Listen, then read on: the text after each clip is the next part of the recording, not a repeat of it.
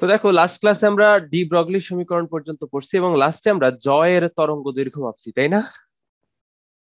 জয়ের তরঙ্গ দৈর্ঘ্য যেটা, সেটার মান কত আসছিল বলতে পারবা কেউ?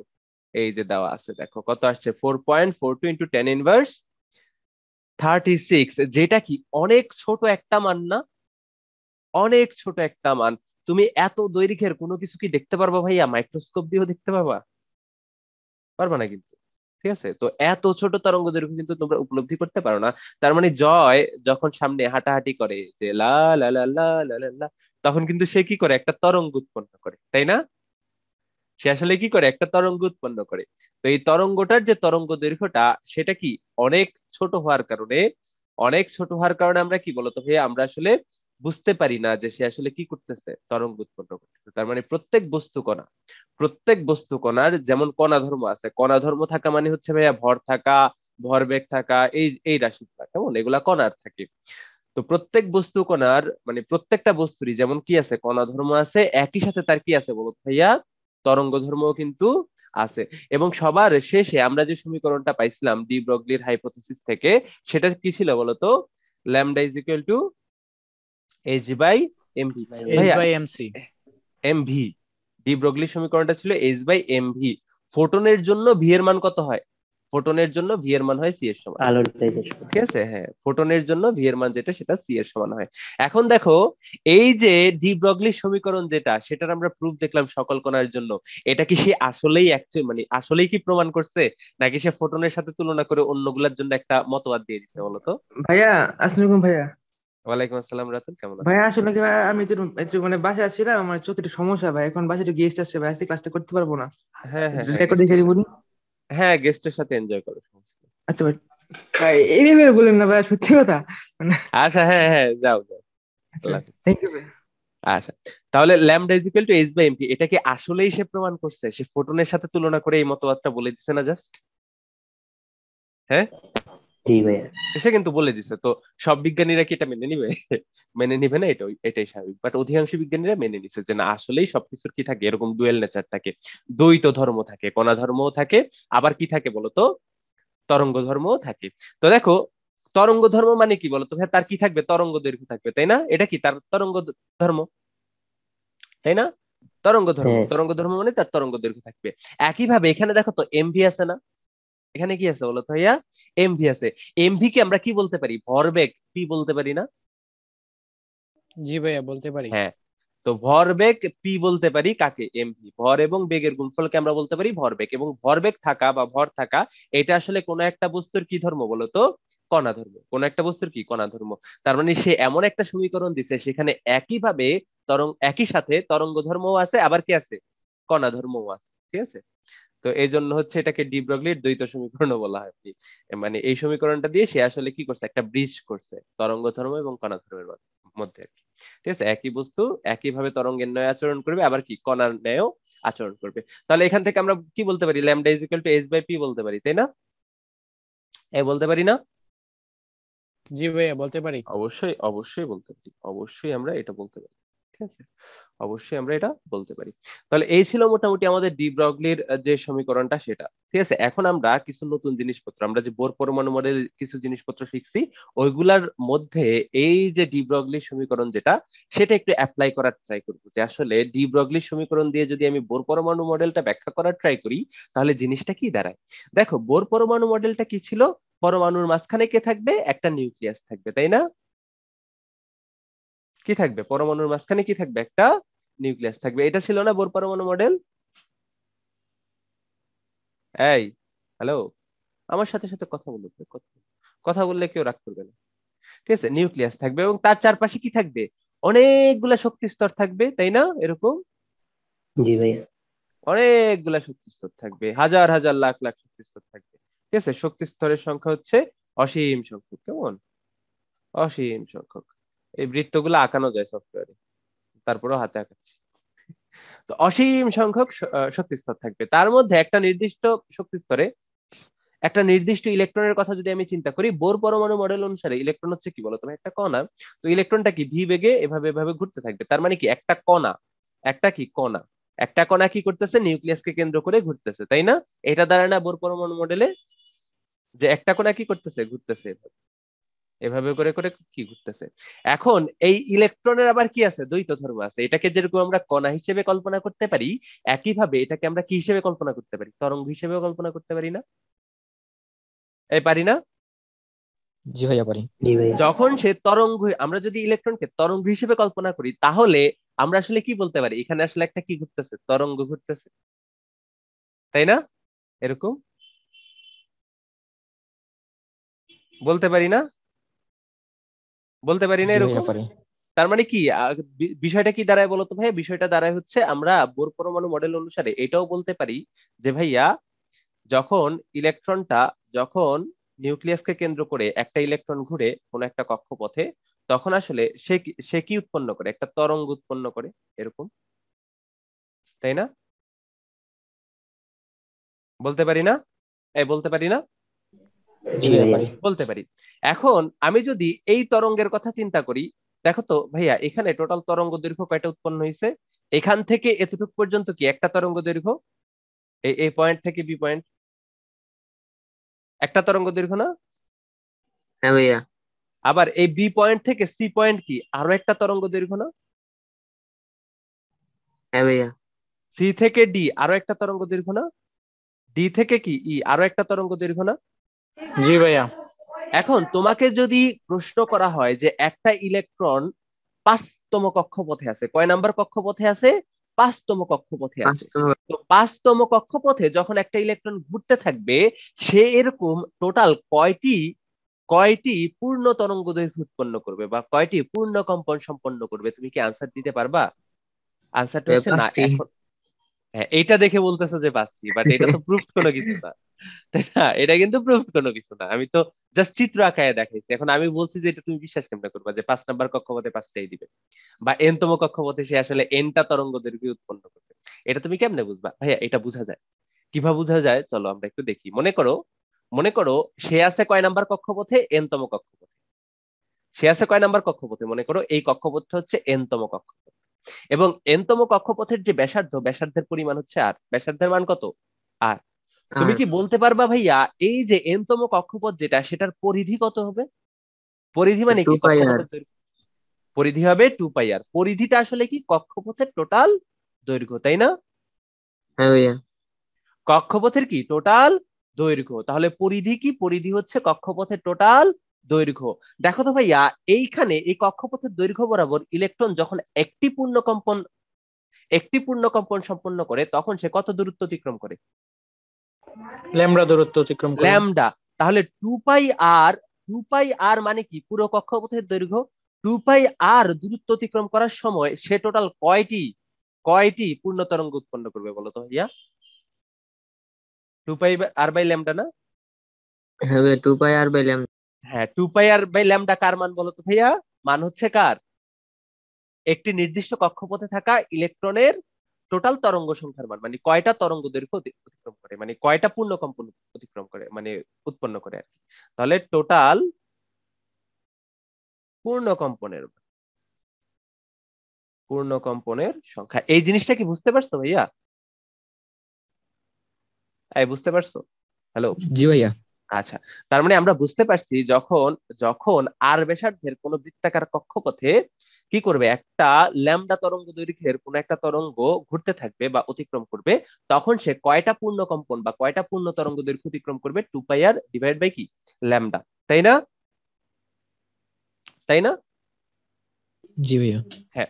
এখন মনে করো ইলেকট্রনটা আছে এনতম কক্ষপথে। কয় নাম্বার কক্ষপথে? এনতম কক্ষপথে। বোর পরমাণু মডেল অনুসারে আমরা কি জানি? mvr ইজ ইকুয়াল টু কত? nh বাই কত? 2π। এটা কি 2 আমরা পাই। জানি? এটা কি হ্যাঁ আমরা ভাইয়া। জানি? জি ভাইয়া জানি। অবশ্যই জানি। আবার দেখো তো ভাইয়া, ডি ব্রগলির যে সমীকরণটা, সেখান থেকে আমরা কি জানি? Lambda is equal to h/mv, এটাও জানি না? হ্যাঁ ভাইয়া জানি। হ্যাঁ ভাইয়া। তাহলে আমরা একটা কাজ করি, h/mv কে এক পাশে রেখে বাকি অংশটা অন্য পাশে নিয়ে যাই। তাহলে দেখো তো ভাইয়া, এই h/mv, এই যে mv কে যদি আমি ডান পাশে নিয়ে যাই এবং 2π কে যদি আমি বাম পাশে নিয়ে যাই, তাহলে ঘটনা কি দাঁড়ায় ভাইয়া? 2πr ইজ ইকুয়াল টু কত? n ইন্টু h/mv, এটা আসে না ভাইয়া? জি ভাইয়া। হ্যাঁ, এখন বলো তো H/mv সমান আমরা কি বসাইতে পারি? কি বসাইতে পারি? ল্যামডা। ল্যামডা বসাইতে পারি, বসায় দাও। তাহলে 2πr ইকুয়াল টু কত? n lambda. এখান থেকে দেখো তো, টোটাল পূর্ণ কম্পনের সংখ্যা মানে কি 2πr/ল্যামডা না? তাহলে 2πr/ল্যামডা সমান কি পাচ্ছ? n পাচ্ছ না? কত হ্যাঁ পাচ্ছ? ভাইয়া n n পাচ্ছ। এর অর্থ কি দাঁড়ায়? যখন একটা ইলেকট্রন n তম কক্ষপথে ঘুরে, তখন সে টোটাল কয়টা পূর্ণ কম্পন তৈরি করে বা টোটাল কয়টা পূর্ণ তরঙ্গ দৈর্ঘ্য অতিক্রম করে বলো তো ভাইয়া? n n সংখ্যক। সংখ্যক। তার মানে একটা ইলেকট্রন যখন চতুর্থ কক্ষপথে থাকবে, তখন সে কয়টা কম্পন সম্পন্ন করবে? 4টা, একবার 4টি, অতিক্রম করেছে, ঠিক আছে। 5 নাম্বার কক্ষপথে 5টা, 5টা, 6 নাম্বার কক্ষপথে 6টা, 6টি, 7 নাম্বার কক্ষপথে। 7টি। 7টি। এখন দেখো, খুব ইন্টারেস্টিং একটা বিষয়, ইলেকট্রন কোন কক্ষপথে থাকে সেখানে, মানে এই ইনফরমেশনটা থেকে, মনে করো একটা ইলেকট্রন 5 নাম্বার কক্ষপথে আছে একটা পরমাণুর জন্য, এই ইনফরমেশন থেকে ওই ইলেকট্রনের তরঙ্গ দৈর্ঘ্য তোমরা বের করে ফেলতে পারবে না? পারবা? জি ভাইয়া, যাবে। যাবে, বের করা যাবে কিন্তু, ঠিক আছে। এটা কিন্তু সেই একটা স্টেটমেন্ট, ঠিক আছে, অসাধারণ একটা স্টেটমেন্ট, একটা ইলেকট্রন কয় নাম্বার কক্ষপথে আছে সেখান থেকে আমরা ইলেকট্রনের তরঙ্গ দৈর্ঘ্য বের করে ফেলতে পারি, ঠিক আছে। তো বিষয়টা অসাধারণ একটা বিষয়। তো যাই হোক, তাহলে বুঝতে পারছো যে কণা হিসেবে আমরা ইলেকট্রনকে কিভাবে ব্যাখ্যা করতে পারি আর তরঙ্গ হিসেবে কিভাবে ব্যাখ্যা করতে পারি? বুঝতে পারছো তো নাকি? আচ্ছা ভাইয়া বুঝছি একটা ভাইয়া। হলো। হ্যাঁ হ্যাঁ, বলো ভাইয়া। আচ্ছা ভাইয়া, মানে এনে তো মানে চতুর্থ কক্ষপথে একবার পূর্ণ ঘূর্ণনে তো মানে 4টাই ই 4টা। তরঙ্গ। হ্যাঁ, আচ্ছা ভাই, যদি 2বার ঘুরে তাহলে কি 8টা হবে? হ্যাঁ, তাহলে 8টা। মানে আর কি ওই অনুপাতে বৃদ্ধি পাবে। হ্যাঁ হ্যাঁ, ওই অনুপাতে 3বার করলে 12টা। 12টা, আচ্ছা সেম। ভাই, আচ্ছা আচ্ছা। ওকে, সেম। কেমন? তো এটা নিয়ে আমরা আরো আলোচনা করব, আরো বিস্তৃত আলোচনা করব। এখন চলো আমরা বোর পরমাণু মডেলের সীমাবদ্ধতাগুলো নিয়ে একটু আলোচনা করি, ঠিক আছে। বোর পরমাণু মডেল তো দিছে, কিন্তু সে আসলে যে মডেলটা দিছে সেটা কি কি কারণে সমালোচিত হয়েছে, তার কোন কোন জিনিসপত্র অন্যান্য বিজ্ঞানীদের পছন্দ হয়নি, ঠিক আছে। তাহলে লিখে ফেলো বোর পরমাণু মডেলের সীমাবদ্ধতা।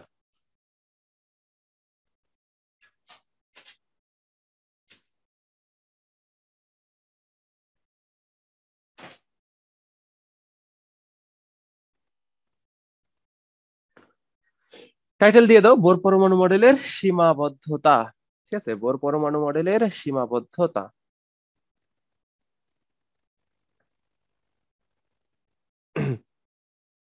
বোর পরমাণু মডেলের কি বলতো ভাইয়া? সীমাবদ্ধতা। টাইটেল দিছো? টাইটেল দিছো? জি ভাইয়া। দেয়া আচ্ছা, হয়েছে। দেখো দেখো, প্রথম যে সীমাবদ্ধতা, দেখো ইলেকট্রন কি করছে, মানে বোর পরমাণু মডেল অনুসারে নিউক্লিয়াসকে কেন্দ্র করে ইলেকট্রন কি করে? বৃত্তাকার কক্ষপথে ঘুরে না? বৃত্তাকার কক্ষপথে ঘুরে। জি ভাইয়া। এখন দেখো, এখন দেখো, এই বৃত্তাকার কক্ষপথ যেটা, এটা একটা কি, একটা দ্বিমাত্রিক জায়গা না? এই দ্বিমাত্রিক জায়গা না? একটা হ্যাঁ ভাইয়া। তলের উপরে আছে, জাস্ট একটা তলের উপরে আছে। বাট আমরা যে রিয়েল লাইফে কোনো বস্তু চিন্তা করি, দেখো বৃত্ত যেটা, এইটা ব্যাখ্যা করার জন্য আমাদের কি লাগবে? দুইটা কম্পোনেন্ট লাগে, একটা হচ্ছে এক্স অক্ষের দিকে একটা কম্পোনেন্ট লাগে, ওয়াই অক্ষের দিকে একটা কম্পোনেন্ট লাগে, তাই না? কিন্তু আমরা যে বাস্তবে বাস্তবে যে বস্তুগুলা দেখতে পাই সেটা আসলে ত্রিমাত্রিক না, জেড অক্ষ লাগে না? লাগে তো। তার মানে আমাদের যে ইলেকট্রন বলো, প্রোটন বলো, পরমাণু বলো, সব আসলে কি বস্তু? ত্রিমাত্রিক বস্তু। তার যেমন দৈর্ঘ্য থাকবে, প্রস্থ থাকবে, উচ্চতাও থাকবে, তাই না? এটাই তো। জি ভাইয়া। বাট যখন বোর পরমাণু মডেল দিছে সেখানে কি বলতো ভাই, দ্বিমাত্রিক হয়ে গেছে না বিষয়টা? শুধুমাত্র দৈর্ঘ্য আর প্রস্থ আছে, উচ্চতা নাই বা পুরুত্ব নাই। জি ভাইয়া। হ্যাঁ। তো এইটাই প্রথমে আসলে সমালোচিত হয়েছে যে বোর পরমাণু মডেল যেটা ছিল সেখানে আসলে দ্বিমাত্রিক কক্ষপথের কথা বলছে। কি বলছে বলতো ভাইয়া? দ্বিমাত্রিক কক্ষপথের কথা বলছে। অনেকগুলা সীমাবদ্ধতা আছে, বইতে তোমরা পাবা, সবগুলা বলা সম্ভব না, ঠিক আছে।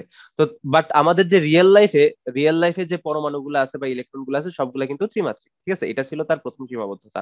2 নাম্বার সীমাবদ্ধতা যেটা দেখো, বোর পরমাণু মডেলের 2 নাম্বার শিকার যে আমরা কি পাইছি? mvr is equal to nh/2 পাই, তাই না? তাই না? জি ভাইয়া। হুম। তাই তাই। না? যেখানে এমভি হচ্ছে কি? ইলেকট্রনের ভরবেগ পি। এমভি হচ্ছে কি? ইলেকট্রনের ভরবেগ পি। আর কি বলতো ভাইয়া? আর হচ্ছে নিউক্লিয়াস থেকে যেই শক্তি স্তরে ইলেকট্রনটা আছে ওই ওই শক্তি স্তরের দূরত্ব বা ব্যাসার্ধ, তাই না? তার মানে এই যে আর যেটা, সেটা আসলে কি নিউক্লিয়াস থেকে ইলেকট্রনের দূরত্বকে মিন করে না? হ্যাঁ ভাইয়া। তার মানে কি আর যেটা, সেটা দিয়ে আমরা ইলেকট্রনের অবস্থানও বুঝতে পারি না? হ্যাঁ, বুঝতে পারি। তো হাইজেনবার্গের অনিশ্চয়তা নীতি থেকে আমরা দেখবো যে ভাইয়া একই সাথে ইলেকট্রনের ভরবেগ এবং তার অবস্থান দুইটা এক্স্যাক্টলি মানে অ্যাকুরেটলি মেজার করা বা পরিমাপ করা সম্ভব হয় না, কখনোই হয় না। ঠিক আছে, তুমি একসাথে কি মেজার করতে পারবে না। ভরবেগ মেজার করতে পারলে, পরিমাপ করতে পারলে তুমি অবস্থান পরিমাপ করতে পারবে না। অবস্থান যদি সঠিকভাবে নির্ণয় করো, তুমি ভরবেগ সঠিকভাবে নির্ণয় করতে পারবে না, একটু ভুল থাকবে। কিন্তু বোর পরমাণু মডেলে কি করছে বলো তো ভাইয়া? দুইটাই একই সাথে মেজার করে ফেলছে না, ভরবেগ হ্যাঁ এবং অবস্থান। হ্যাঁ, তো হ্যাঁ এই যে হাইজেনবার্গের অনিশ্চয়তা নীতি যেটা, সেটাও কিন্তু কি, সেটাও কিন্তু বোর পরমাণু মডেল মানতেছে না। কেমন?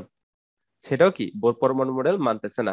তৃতীয় যেটা দেখো, দেখো বোর পরমাণু মডেল অনুসারে বলে দিছে যে ইলেকট্রন একটা কণা নিউক্লিয়াসের চারপাশে ঘুরতে থাকে। এরপরে আমরা দেখবো যে ভাইয়া ইলেকট্রন আসলে এভাবে ঘুরতে থাকে না, নতুন আরেকটা টার্মের সাথে আমাদের পরিচিত হইতে হবে একটু পরে, মানে একটু এই কিছুক্ষণ পরে আমরা পরিচিত হব, যেটা হচ্ছে অরবিটাল। ঠিক আছে, তো অরবিটালের কোনো কনসেপ্ট কি বোর পরমাণু মডেলে আছে? নাই, কিন্তু বোর পরমাণু মডেলে কিন্তু অরবিটালের কোনো কনসেপ্টের কথা বলা নাই। কেমন? বোর পরমাণু মডেল অরবিটাল সম্পর্কে কোনো ধারণা দেয় না। অরবিটাল কি একটু পরেই আমরা পড়বো। ঠিক আছে, অরবিটাল কি একটু পরেই আমরা পড়বো। 3 নাম্বার যে জিনিসটা ভাইয়া, দেখো রাদারফোর্ড পরমাণু মডেলের একটা কি ছিল, একটা সীমাবদ্ধতা ছিল, সে আসলে বর্ণালী ব্যাখ্যা করতে পারে না। বর্ণালী কি জিনিস ভাইয়া? যখন ইলেকট্রন একটা উপরের কক্ষপথ থেকে একটা নিচের কক্ষপথে ফিরে আসে, তখন আসলে আমরা কি দেখি? আমরা কিছু পরিমাণ আলোক শক্তি দেখতে পাই। ঠিক আছে, বা কিছু পরিমাণ কি দেখতে পাই? বর্ণ দেখতে পাই। এটা নিয়ে আমরা আলোচনা করব। যখন একটা ইলেকট্রন উপরের কক্ষপথ থেকে নিচের কক্ষপথে ফিরে আসে, তখন আমরা আসলে কি দেখতে পাই? কিছু বর্ণ দেখতে পাই। তো এই যে বর্ণ দেখার বিষয়টা, সেগুলোকে আমরা বলি বর্ণালী। কি বলি বলো তো ভাইয়া? বর্ণালী। তো রাদারফোর্ড পরমাণু মডেল বর্ণালী যেটা, সেটা কিন্তু ব্যাখ্যা করতে পারতো না। বোর পরমাণু মডেল বর্ণালী ব্যাখ্যা করতে পারে। কিন্তু কখন ব্যাখ্যা করতে পারে? যখন ওই পরমাণুটাতে কেবলমাত্র একটা ইলেকট্রন থাকবে। তার মানে কোনো একটা পরমাণুতে যদি একের অধিক ইলেকট্রন থাকে, তাহলে তার বর্ণালী বোর পরমাণু মডেল ব্যাখ্যা করতে পারে না। আমি কি ক্লিয়ার করতে পারছি? জি ভাইয়া। তার মানে কোন একটা পরমাণুতে যদি একের অধিক ইলেকট্রন থাকে, তার বর্ণালী কি করতে পারে না? বোর পরমাণু মডেল ব্যাখ্যা করতে পারে না। তাহলে তোমরা আমার কয়েকটা কোশ্চেনের আনসার দেখি পারো কিনা। এটা খুব একটা কমন প্রশ্ন। মনে করো, আচ্ছা, তো একের অধিক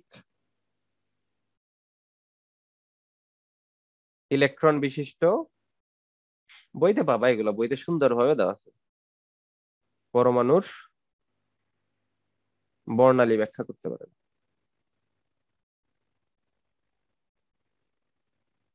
ব্যাখ্যা করতে পারে না,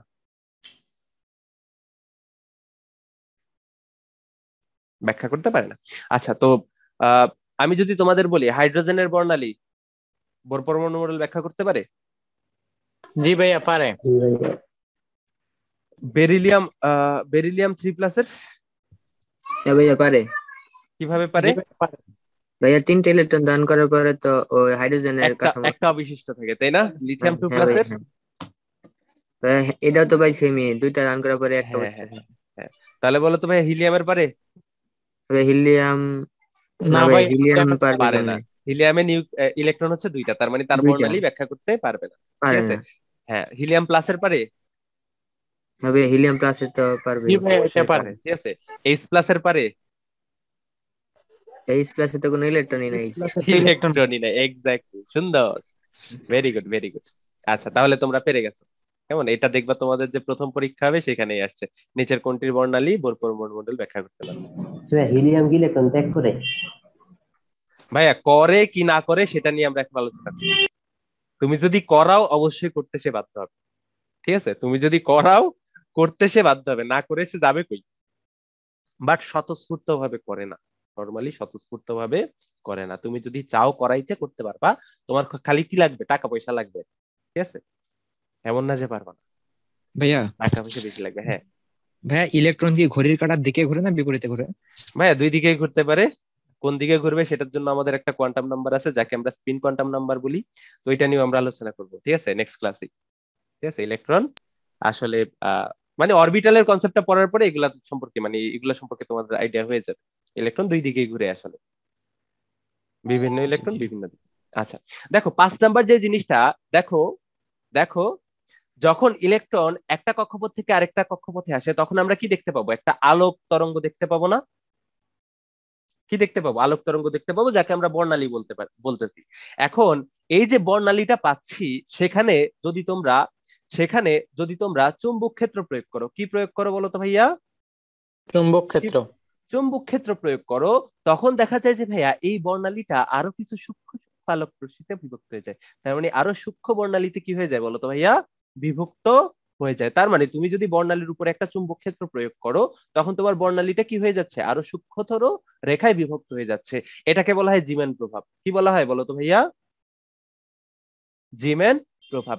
এই যে জিমেন প্রভাবটা আমরা পাচ্ছি এক্সপেরিমেন্টালি, এটাও কে করতে পারে না? এটাও বোর পরমাণু মডেল ব্যাখ্যা করতে পারে না। শুধুমাত্র চুম্বক ক্ষেত্র না, তুমি যদি ভাইয়া বিদ্যুৎ ক্ষেত্র দাও, তুমি যদি কি করো, বিদ্যুৎ ক্ষেত্র দাও, অ্যাপারেন্টলি যখন আমরা ফিজিক্স পড়বো তখন আমরা দেখবো চুম্বক ক্ষেত্র যদি থাকে সেখানে একটা বিদ্যুৎ ক্ষেত্র অটোমেটিকলি উৎপন্ন হয়। বিদ্যুৎ ক্ষেত্র যদি তুমি প্রয়োগ করো সেখানে একটা চুম্বক ক্ষেত্র উৎপন্ন হয়। কিছু শর্ত লাগে অবশ্যই। তো এটা নিয়ে আমরা পড়াশোনা করবো ফিজিক্সে, অনেক মজার মজার জিনিসপত্র। ঠিক আছে, তো তুমি যদি বিদ্যুৎ ক্ষেত্র প্রয়োগ করো তখনও কি দেখা যায়? বর্ণালীটা কি হয় বলতো ভাইয়া? আরো কিছু সূক্ষ্মতর রেখায় বিভক্ত হয়ে যায়। এই প্রভাবটাকে কি বলা হয় বলতো ভাইয়া? স্টার্ক প্রভাব। এই প্রভাবটাকে কি বলা হয়? স্টার্ক প্রভাব। এই স্টার্ক প্রভাব যেটা, কেন বিদ্যুৎ ক্ষেত্র বা চুম্বক ক্ষেত্র তোমার কোন একটা বর্ণালীর উপরে যদি তুমি দাও, ঠিক আছে, আরোপ করো, তখন কেন বর্ণালীটা আরো সূক্ষ্মতর রেখায় বিভক্ত হয়ে যায়, এটাও কে ব্যাখ্যা করতে পারে না? বোর পরমাণু মণ্ডল ব্যাখ্যা করতে পারে না। এছাড়াও আরো কিছু সীমাবদ্ধতা আছে, তোমরা বই থেকে দেখে নিবা। ঠিক আছে, রিডিং এ আছে, এগুলা তোমরা বুঝবে, আশা করি সমস্যা হবে না। ঠিক আছে, এগুলাতেই বুঝতে একটু সমস্যা হওয়ার কথা ছিল। তাহলে এই ছিল মোটামুটি আমাদের পরমাণু মডেল। পরমাণু মডেল নিয়ে আমাদের আসলে আর কোনো কথাবার্তা নাই। ঠিক আছে, আর কোনো কথাবার্তা নাই। এখন আমরা একটা নতুন জগতে চলে যাব। ঠিক আছে, এতদিন পর্যন্ত আমাদের চিন্তাধারায় কি ছিল? আমাদের চিন্তাধারায় ছিল একটা পরমাণু দেখতে কিরকম? পরমাণুর মাঝখানে একটা নিউক্লিয়াস থাকবে, তার চারপাশে কি থাকবে বলতো? ইলেকট্রন বৃত্তাকার কক্ষপথে ঘুরতে থাকবে। এটাই কি ছিল আমাদের এতদিনের চিন্তা ভাবনা, ছিল না বলতো? হ্যাঁ জি ভাই। ভাইয়া। এই শোনো, আরো একটা অ্যালার্ট, আরো একটা অ্যালার্ট, এরপরে আমি যে কথাবার্তা গুলা বলবো সেগুলা গাঁজাখুরি কথাবার্তা না, সেগুলা অ্যাকচুয়াল রেলিক মানে সত্য কথাবার্তা। আমার এই ধরনের এক্সপিরিয়েন্স আছে, যখন মনে করো 9-10-এর একটা বাচ্চা হঠাৎ করে আমার কোয়ান্টাম নাম্বারের ক্লাসে চলে আসে। ঠিক আছে, তো আসার পরে আমি পড়াইতেছি কিছু জিনিসপত্র, ইলেকট্রন হচ্ছে মেঘের মতো, ঠিক আছে, এইসব জিনিসপত্র পড়াচ্ছি। সে আমার দিকে এমন ভাবে তাকাবে যেন আমি গাঁজা খেয়ে বা মদ খেয়ে আইসা মাতলামি করতেছি, বুঝছো কিসব বলতেছি? এইসব হইতে পারে, মানে আমার এক্সপিরিয়েন্স আছে, আমি বুঝতে পারছি এটা। সে আসলে এটাই ভাবতেছে যে ভাই এগুলা কি বলে, ইলেকট্রন তো একটা কণা, নিউক্লিয়াসের চারপাশে ঘুরতে থাকে, ইলেকট্রন মেঘের মতো, ঠিক আছে, ধোঁয়ার মতো, এগুলা কি বলে? তো আহ, এগুলা আসলেই সত্য। কেমন, এগুলা মিথ্যা কথাটা তো উল্টা পাল্টা চিন্তা থেকে দূরে থাকবা, ইমন ভাই খুব ভালো। কেমন? আচ্ছা, দেখো, তো দেখো এতদিন পর্যন্ত আমরা চিন্তা করতাম কি, নিউক্লিয়াস থাকবে কেন্দ্রে, তার চারপাশে কি ইলেকট্রন নামে একটা কণা বৃত্তাকার কক্ষপথে ঘুরতে থাকবে। ইলেকট্রন পরমাণু দেখতে কি বলতো ভাই? এরকম। ঠিক আছে, হ্যাঁ, বোর পরমাণু মডেল অনুসারে পরমাণু দেখতে এরকম, কিন্তু পরমাণু দেখতে আসলে কিরকম সেটা কিন্তু আমরা এখনো জানি না। জানি বোর পরমাণু মডেল কি সবাই মেনে নিছে বলতো? এটা কি না প্রুফ? ভাই, আসলে মেনে এটা নেয় নাই। কিন্তু প্রুভ না, এটা কিন্তু একদম প্রুভ কোনো কিছু না। হ্যাঁ, এটার থেকে নেওয়া থিওরি দিয়ে আমরা মানব জাতির অনেক উন্নতি মূলক কাজকর্ম করতে পারি, অনেক এক্সপেরিমেন্ট করতে পারি, এবং এটার সাথে কি হয়, এটার থেকে থিওরি নিয়ে আমরা কাজে লাগে নতুন নতুন চিকিৎসার ইনস্ট্রুমেন্ট বানাইতে পারি, অনেক কিছুই করতে পারি। বাট সব ক্ষেত্রে কিন্তু এই মতবাদটা কি দেয় না, 100% কারেক্ট রেজাল্ট দেয় না। তোমরা জানো বিজ্ঞানে 100% কারেক্ট রেজাল্টের দরকারও হয় না। কোন একটা জিনিস 90% কারেক্ট হলেই হয়েছে, তাই না? ওইটা দিয়ে যা করার হয়ে যায়। সায়েন্সটাই এরকম আসলে, কোনো কিছুই আসলে 100% কারেক্ট না। কেমন? তো যাই হোক, তো বোর পরমাণু মডেল কিন্তু একদম 100% অ্যাকুরেট কোনো মডেল না। ঠিক আছে, এটারও কি আছে, সীমাবদ্ধতা আছে, আমরা দেখছি। তো দেখো, এখন আরো বিজ্ঞানীরা চিন্তা ভাবনা শুরু করলো যে আসলে তাহলে ইলেকট্রন দেখতে কিরকম। তো চলো আমরা একটু মাইক্রোস্কোপ দিয়ে ইলেকট্রন দেখার ট্রাই করি।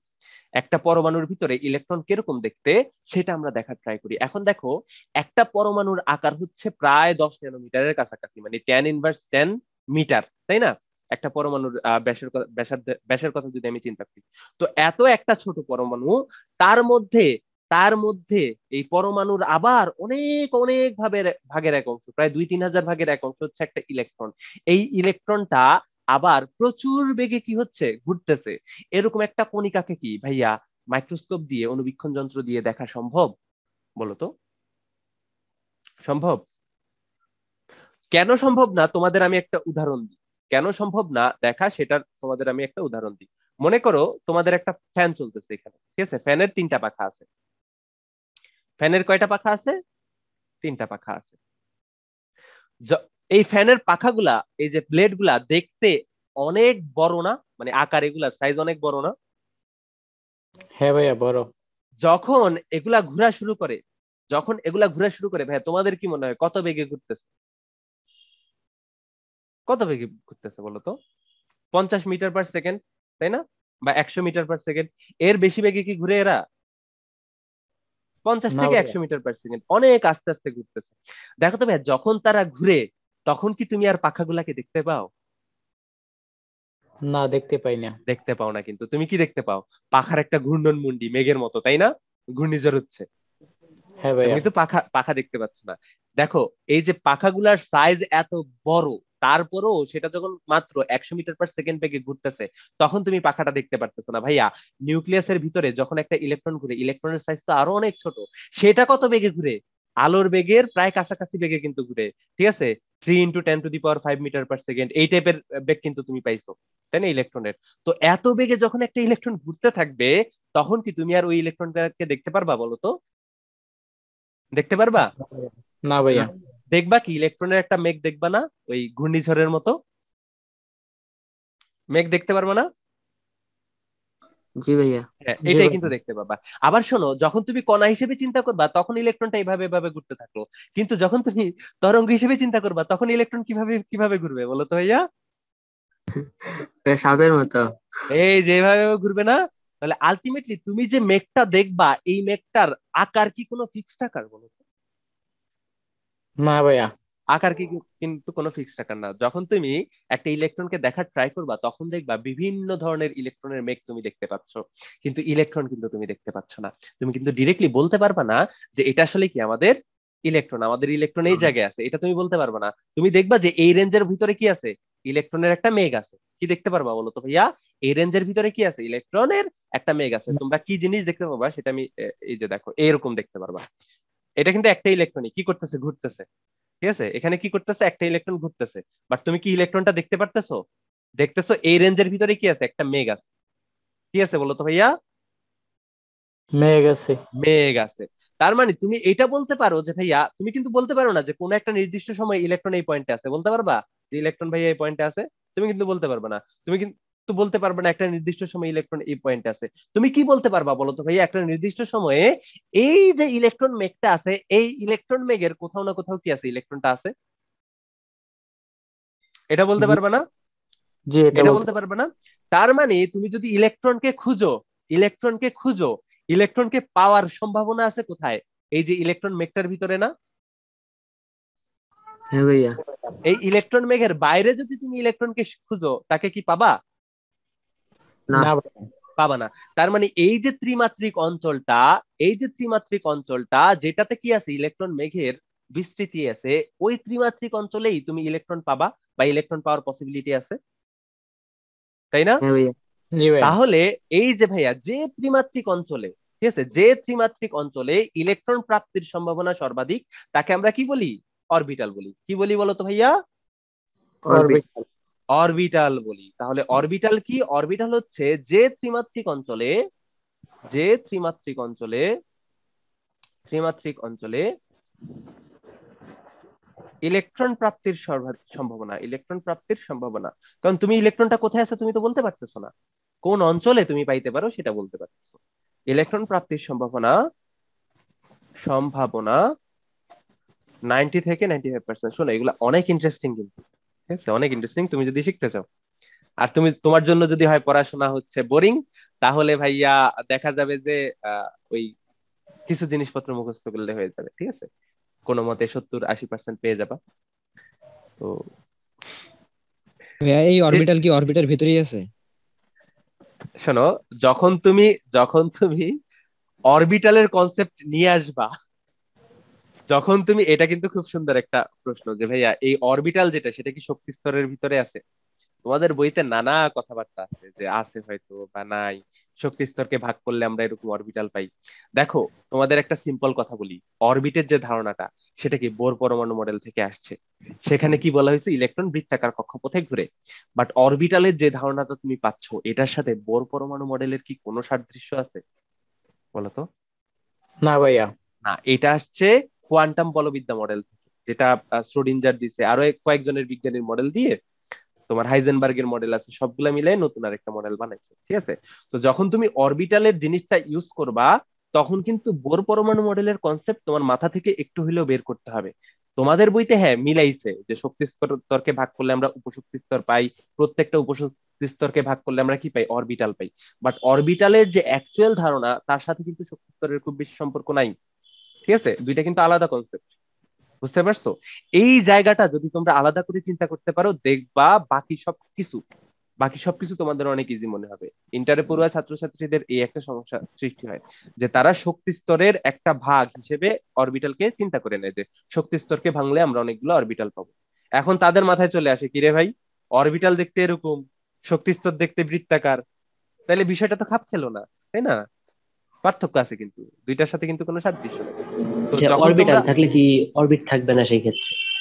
হ্যাঁ, অরবিটের ধারণাটা হচ্ছে বোর পরমাণু মডেল থেকে আসছে, অরবিটালের ধারণাটা আসছে শ্রোডিঞ্জারের মডেল থেকে, খুব সম্ভব, ঠিক আছে? তো দুইটা কিন্তু আলাদা জায়গা থেকে, আলাদা কনসেপ্ট থেকে আসা, ঠিক আছে? দুইটার সাথে কিন্তু কোনো মিল নাই। বাট তোমাদের বইতে কিন্তু ব্যাখ্যা করার সময় একটু মিলাই দিছে, ঠিক আছে, গোজামিল পাকাই। তো কোথায় গোজামিল পাকাইছে সেগুলো আমরা ওই গোজামিল সহ শিখবো, সমস্যা নেই, ঠিক আছে? বাট তোমরা যদি অ্যাকচুয়ালি রিয়েলাইজ করতে চাও, ফিল করতে চাও যে আসলে বিষয়টা হচ্ছে কিরকম, পরমাণুটা দেখতে আসলে কিরকম, তখন কিন্তু তোমার এই দুইটা মতবাদকে সেপারেট করতে হবে, অরবিটের মতবাদ আর অরবিটালের মতবাদ যেটা, এই দুইটা মতবাদকে কিন্তু তোমার আলাদাভাবে চিন্তা করা লাগবে। একসাথে যদি তুমি চিন্তা করো তখন কিন্তু তুমি বিষয়গুলোকে মিলাইতে পারবা না, কারণ বিষয়গুলোর মধ্যে মিল নাই, আসলে মিল নেই, ঠিক আছে?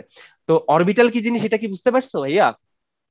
হ্যাঁ ভাইয়া, বুঝতে জি পারছি। ভাইয়া। অরবিটাল হচ্ছে যে ত্রিমাত্রিক অঞ্চলে ইলেকট্রন প্রাপ্তির সম্ভাবনা 90 থেকে 95%, তাকে আমরা কি বলি, অরবিটাল বলি। দেখো তো ভাইয়া, এই অরবিটাল কোথায় থাকবে, অবশ্যই পরমাণুর ভিতরে থাকবে, তাই না? ঠিক আছে, এটা পরমাণুর ভিতরে ইনক্লুড করে দাও, পরমাণুর মধ্যে বা পরমাণুর ভিতরে, মানে নিউক্লিয়াসের চারপাশে আর কি, নিউক্লিয়াসের চারপাশে যে ত্রিমাত্রিক অঞ্চলে ইলেকট্রন প্রাপ্তির সম্ভাবনা 90 থেকে 95%, তাকে কি বলে, অরবিটাল বলে। দেখো তো ভাইয়া, পরমাণুর ভিতরে এমন অনেক জায়গা থাকবে না যেখানে ইলেকট্রন প্রাপ্তির সম্ভাবনা নাই, থাকবে না? থাকবে। জি হ্যাঁ। তো সেই সকল অঞ্চল যেখানে ইলেকট্রন প্রাপ্তির কোনো সম্ভাবনা নাই তাকে আমরা বলি নোড। কি বলি, নোড। তাহলে নোড হচ্ছে কি, সে ত্রিমাত্রিক অঞ্চল যেখানে কি ইলেকট্রন প্রাপ্তির সম্ভাবনা প্রায় শূন্য, ঠিক আছে? যেখানে ইলেকট্রন প্রাপ্তির সম্ভাবনা ইলেকট্রন প্রাপ্তির সম্ভাবনা অনেক কম, প্রায় শূন্য। এগুলা নিয়ে আমরা কোয়ান্টাম নাম্বারে আরো অনেক আলোচনা করবো, ঠিক আছে? অনেক ইন্টারেস্টিং ইন্টারেস্টিং জিনিসপত্র এগুলো। তাহলে নোড কি, নোডের বাংলা হচ্ছে পর্ব। কেন পড়াচ্ছি, কারণ কলেজে কোয়েশ্চেন করার সময় আমি বুঝি না আসলে, তারা মনে হয় বাংলা গ্রামারও চেক করে পোলাপানের, তো মাঝে মাঝে অপশনে দিয়ে দেয় পর্ব। তো এই জন্য বাংলা টার্ম গুলো একটু দেখবা। তাহলে নোড কি, যেখানে ইলেকট্রন প্রাপ্তির সম্ভাবনা প্রায় শূন্য। দেখো এখন এই ইলেকট্রন মেঘ গুলা দেখতে বিভিন্ন রকমের হতে পারে। এই যে দেখো, এখানের কথা যদি আমি চিন্তা করি, কেন্দ্রে কি আছে, এই যে নিউক্লিয়াস আছে, নিউক্লিয়াসের চারপাশে কি আছে বলতো ভাইয়া, ইলেকট্রন মেঘ আছে। এই ইলেকট্রন মেঘটা দেখতে হচ্ছে গোলাকার, ঠিক আছে? এই ইলেকট্রন মেঘটা দেখতে কিরকম, গোলাকার, চারপাশে তুমি ইলেকট্রন মেঘ দেখতে পাচ্ছ, গোলাকার একটা ঘূর্ণি দেখতে পাচ্ছ। কেবলমাত্র এরকম মেঘ না, আসলে তুমি বিভিন্ন ধরনের ইলেকট্রনের মেঘ দেখতে পাও একটা পরমাণুতে। যখন তুমি দেখো ইলেকট্রন মাইক্রোস্কোপ দিয়ে, তুমি কি দেখো বলো তো ভাই, প্রত্যেকটা ইলেকট্রনের জন্য আলাদা আলাদা ইলেকট্রন মেঘ দেখো। কিছু কিছু ইলেকট্রনের জন্য গোলাকার ইলেকট্রন মেঘ দেখতে পারো, কিছু কিছু ইলেকট্রনের জন্য আবার দেখা যায় কি বলতো ভাই, এরকম ডাম্বেল শেপের ইলেকট্রন মেঘ, ঠিক আছে? আছে এই অঞ্চল জুড়ে কি আছে, ইলেকট্রন মেঘ বিস্তৃত আছে, এরকম বিভিন্ন আকৃতির ইলেকট্রন মেঘ তুমি দেখতে পাও। এই যে ইলেকট্রন মেঘ গুলা তুমি দেখতেছো, এগুলাকেই আসলে কি বলতেছি আমরা, অরবিটাল বলতেছি না? এই জি এগুলাকেই ভাইয়া। আমরা কি বলতেছি, অরবিটাল বলতেছি। কারণ এই ইলেকট্রন মেঘের ভিতরেই তো ইলেকট্রন প্রাপ্তির সম্ভাবনা বেশি। তার মানে আলটিমেটলি অরবিটাল হচ্ছে ইলেকট্রনের মেঘ, আর কিছুই না, ঠিক আছে? যে ত্রিমাত্রিক অঞ্চলে ইলেকট্রন প্রাপ্তির সম্ভাবনা 90 থেকে 95%, সেটা আসলে কি, অরবিটাল। তার মানে ইলেকট্রন মেঘ যেটা, সেখানেই তো তুমি ইলেকট্রন পাবা, মেঘের বাইরে তো আর ইলেকট্রন পাবা না। এই জন্য এই ইলেকট্রন মেঘটাকে আমরা আসলে কি বলতেছি, অরবিটাল বলতেছি। বুঝতে পারছো? অরবিটালের কনসেপ্ট ক্লিয়ার হয়েছে ভাইয়া? জি ভাইয়া। বোর পরমাণু মডেলের আরো একটা ভালো ভালো যে দুর্বলতা, সীমাবদ্ধতা, সেটা হচ্ছে বোর পরমাণু মডেল অনুসারে আমরা কিন্তু একটা ইলেকট্রনের একটা নির্দিষ্ট সময়ে অবস্থান এবং ভরবেগ দুইটাই বের করতে পারি। ঠিক আছে, তো ভরবেগ কি বলতো? ভরবেগ কে আমরা যদি পি দিয়ে প্রকাশ করি, ইলেকট্রনের ভর এবং বেগকে যদি আমরা গুণ করে দিই একটা নির্দিষ্ট সময়, তাহলে ওই দুইটার গুণফলকে আমরা ভরবেগ বলতে পারি, তাই না?